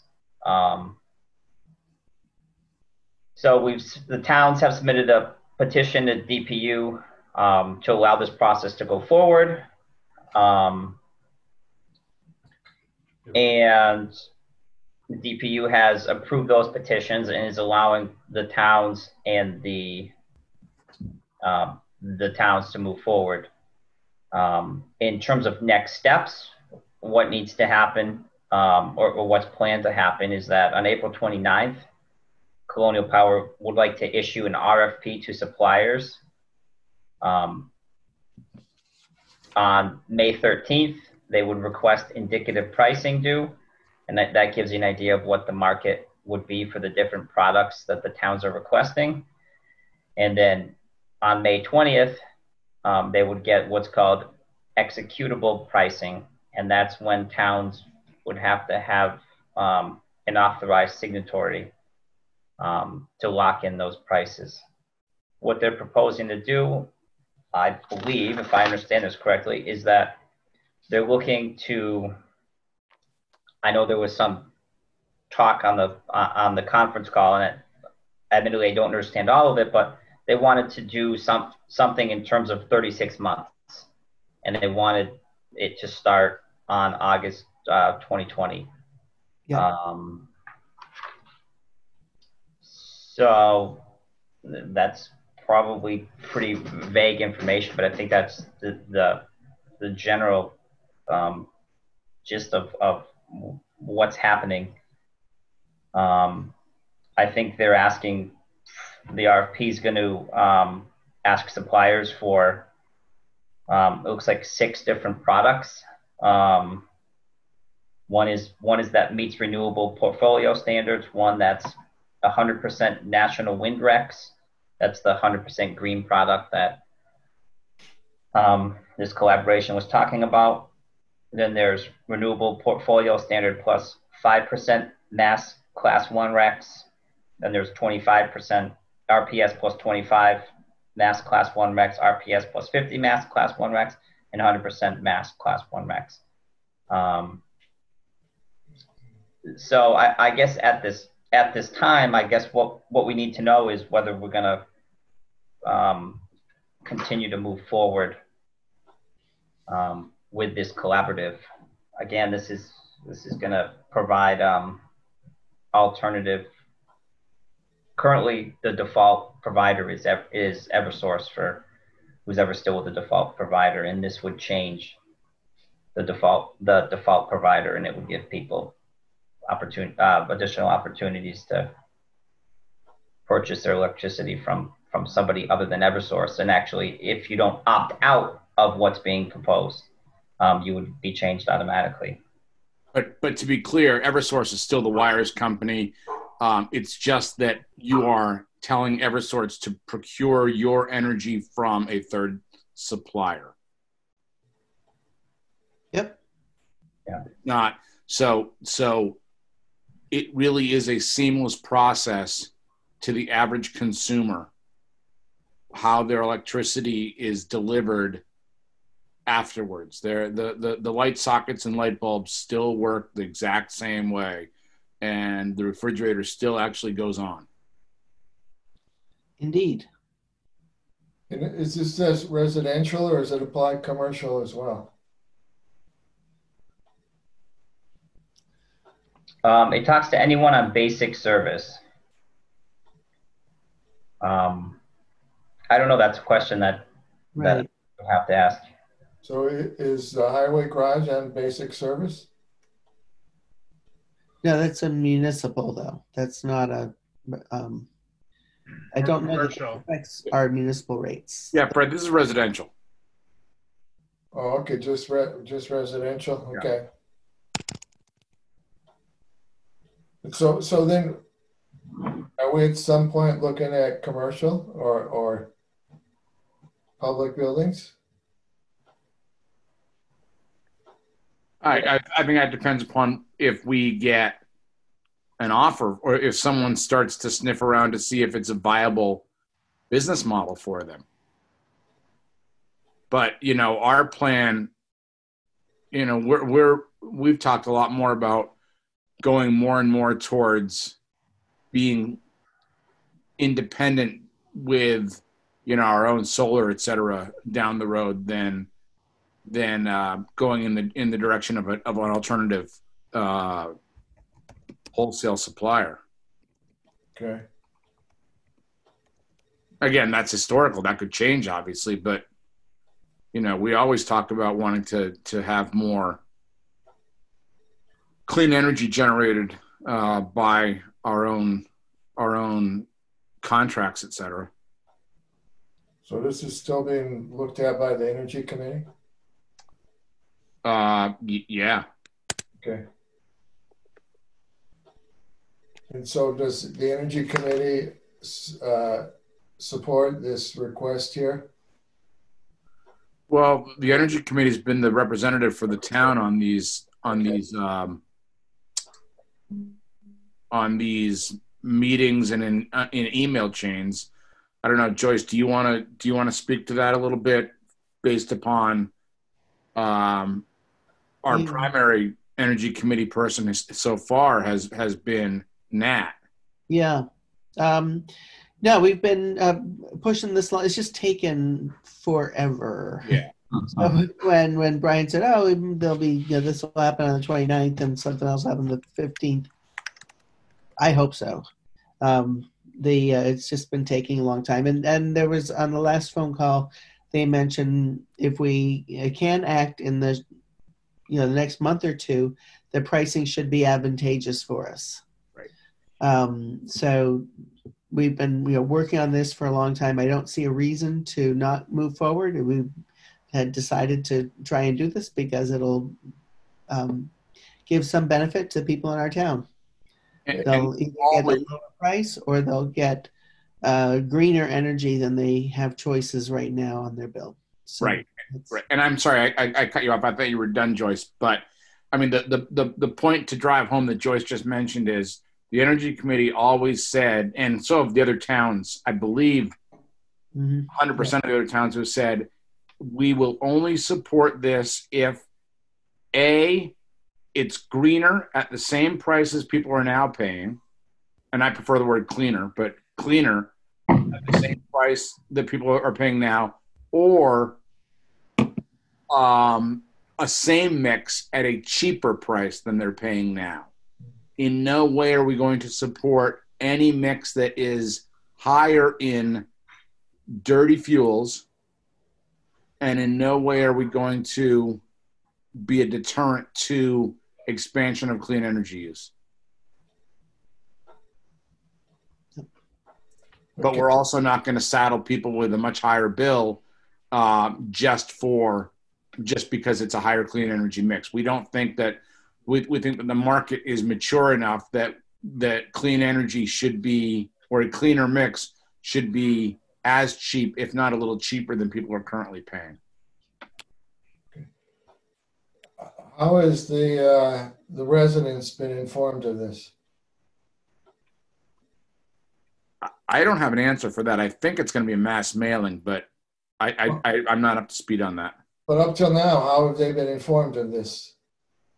They can attend the public meetings. There's been things in the scoop about it. Okay. So their next mailing wasn't it voted at a town meeting too? It was many years ago. It's been a long process, an extremely long process. Yeah, the town gave us, the select board, the authorization to move forward. So would their next information be on the option to opt out? Yeah, I think residents are going to hear next when they have the option to opt out. Yes, but we can put information in the scoop as well. All right, but maybe on our website to tell people what we're doing with this. Well, yeah, I mean, I think that, and again, this all needs to be mapped out beyond a conversation 2 hours plus into a select board meeting. But we will make it very, very apparent that, or we should make it very apparent that when there will be a mailing that comes out from the energy company that's been doing Colonial Power, I would imagine, yep. At a certain date, and we will make sure that people know that they should be looking for a mailing from Colonial Power, and then when they get it, they shouldn't toss it out in the haste of tossing out all the other junk mail that we get, because this is not junk mail. This is their opportunity to opt out, because they won't be able to opt out in the scoop. They won't be able to opt out on our website. The visibility and amplification of this mailing will be their signal that they've got to pay attention to their mail. So can we put something on our website saying they're going to get a mailing from? Yeah, we will, but we don't know when that mailing is going to be yet. So it's moot at this point. Okay. Right. It'll likely be in mid-June. I mean, the process that they've laid out is tonight we need to decide if we're still gonna move ahead with this group, and all that means is that Colonial Power is going to issue an RFP on April 29th to the suppliers. They're going to get indicative pricing May 13th. May 20th, that's the date of no return, so to speak. That's when we need to say we're in or out based on the responses to the RFP, and that's when the board's representative makes a binding decision as to what's going to go forward. And this is a company we're going to go with. And then, so that's May 20th. Then the mailing from Colonial Power would go out mid-June, and that's the opt-out letter. But for tonight's purposes, they've asked for Colonial Power has asked for a reply from the towns by April 15th as to whether that schedule is amenable to the town. I would make a motion that we continue with this process. I would second that. So is there any further discussion? Okay. All those in favor, John? Yep. Fred? Yes. Joyce? Yep. Okay, great. And I do hear and understand that there's a need, that this has been an awfully long process, and people are going to need. People won't remember they gave us the authority to do this. Hopefully not. It was a while ago. Okay, so we're on to new business. The first item to discuss how to handle future poll hearings. Pending petition for Long Plain Road from Eversource. Do we want to Zoom these or not Zoom these? We can Zoom it or delay it. Oh. Do you have information from them on it? Yeah, we have the petition, and we got that maybe maybe about a week ago, and they gave us the regular abutter cards, and we Amy contacted them and told them that that's not sufficient because we don't meet at 4 Sandy Lane right now. So yeah. Okay. One thing that I would suggest that you might want to consider is the utility company has had poles all over town that have been replaced, and they don't bother to come back and do any cleanup work and remove the old poles and put the dirt back in the holes and things like that. So I would almost recommend that you don't do any more poll hearing approvals until they start to clean up some of the work that they've already started. I couldn't agree more with that one. I'm incredibly frustrated that people do business in this town and then leave or dismiss it to go on to the next project. It is no different than the solar installations that we've seen across town. It is unconscionable the way they treat this town. Keith, is there more than just the 2 locations they're working on right now? I could probably tell you at least 20 poles in town that have been started, and they don't, Verizon or whoever doesn't come back to finish things up. Mm-hmm. Okay. I mean, I can drive around and I could make a list of every location that has had a poll hearing where a new pole has been put in and the old one has not been fully removed. I could easily compile a list and get that to you. That would be good to have, I would think. I can do that. Okay, yeah, sounds good. All right, well, maybe we can have a hiatus on poll hearings, and if they are really chomping at the bit to get poll hearings, Brian will have something to tell them about some of their other polls that we approved that didn't get cleaned up properly. Was that, I get the feeling though when Brian first proposed this that it was more like a, hey, we're not in person, we're in Zoom. Can we actually have poll hearings? That it wasn't so much a they messed up these other polls issue.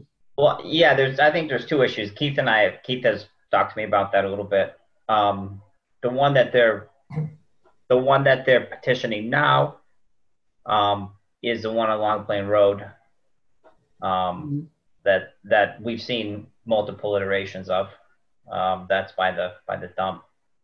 Mm-hmm. Or the old town dump. I think they've come to an agreement with abutters, and I think this is one of the reasons why the solar the COCOT solar installation is not online. So we balance that against the leverage that it gives us to get some other things cleaned up. I'm not sure really how to balance that. Yeah, I am a little mad about Christian Lane, but yeah, suggestions about how we could get them to address the sites that Keith is willing to inventory for us. I guess it depends on it's likely probably a Verizon issue. Because Verizon's in town, but I don't know. Owns the poles, and I'd be interested to see the list though. And is it that they're waiting for one another, or they just haven't taken?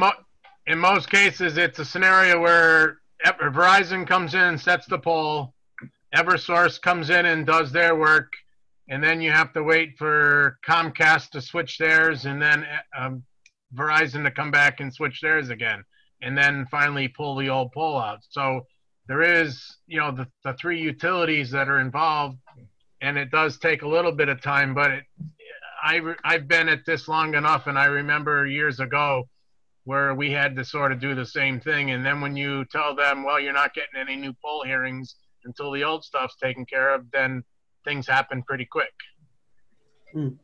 So when you give us this list, you will look at the old polls to make sure everything is removed and. Yeah, I mean, once they've removed everything, Fred, then they pull the pole out and they just backfill the hole, and it's fine and dandy. But a lot of cases around town, if you drive around yourself, you'll see where the work is started and now there's two poles in the ground because they haven't finished transferring the wires, and they just leave it that way. Right, yeah. I know, I understand. I see that, yeah.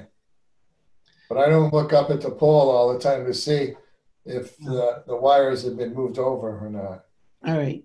So it sounds like there's a process that's not somewhere along the line is getting delayed because somebody's not, excuse me, somebody's not moving their wires. And you're saying use this as some leverage to get those other wires moved. Maybe they're Comcast wires at this point. Maybe they're Verizon. Maybe they're Eversource. But if we do that, we're sort of holding hostage to some extent the solar connection for one of the projects that we have going in town. Sorry, let me take my glass of water here. So Keith, can you send the board what you have, this latest petition, so we can see what it is? And yeah, I will prepare before your next meeting. I'll prepare a list and get that to Brian. I mean, I meant Brian, I guess. Brian, could you send us the latest petition here so we could see what it is and decide whether we want it on the agenda for next meeting or not? Yeah, we'll have to put out, if we're going to hold it, we do have public notice requirements that we need to meet if we're going to have a public hearing on April 29th. So we'll have to decide within the next week, but Okay, well, give us a response date and we'll see. Okay. No. Okay, yeah, I'm not opposed to holding a poll hearing. Yeah. And especially if we can somehow get both the infrastructure we need moving forward and getting those other polls taken care of. But it might be something we need to bring to somebody's attention, and I don't know whose attention to bring it to. Okay. All right, are we ready to move on? Can I just complain about one thing? Yes. Of course. So as we go on to 8:15 here. So I haven't seen it myself because I keep forgetting to drive by, but I'm told that Christian Lane regulators were put in on single poles that instead of the platform that was previously discussed. Oh. Yes. And would have been nice to know ahead of time. It's not a new pole, so they don't need a pole permit. They're replacement poles. I guess they're taller. But it would have been nice if there was communication to us that Okay. They were not going to go forward with the petition and that they were going to do this before they actually did the work. But Okay. that's my complaint for 815. Okay. It's the fact, that we have to figure it out because they're actually putting them in is not right. Yep. So. Okay. Well, we have a whole list of complaints for them, don't we? Yeah. Okay. All right. So can we move on to our last item of new business, which is to discuss and vote to approve the issuance of a note for $200,000 to East Hampton Savings Bank at 1.15% to refinance the Town Hall Historic Rehabilitation Project debt. And I take it this is what our plan was all along, was to basically do a series of one-year notes, refinancing each year as you go to get a better interest rate or better other terms. Is there any downside to approving this? Actually, 1.15% with that rate, there's no downside. There's no downside. I think it's a great rate, right? It is a great rate. So I would hear a motion on that. What's the term of this? Just 1 year? This is a 1 year. We're doing 1 year because the Community Preservation Act wants the ability to be able to pay down the note. This way they can do that. That's why we had the special town meeting where they appropriated additional money. Right. So doing 1 year notes works better for that purpose. If I did regular like State House notes for a 10-year term or whatever, you can't pay those down. So the town would have to pay the $200,000 by the end of the year? Yes. You take out another note. So what will happen is I am having a check done up for $267,000 to pay off last year's note. This note will replace a portion of that as the 200,000 of it, and then the 67,000 is what the CPA appropriated last year to pay down the note. Okay.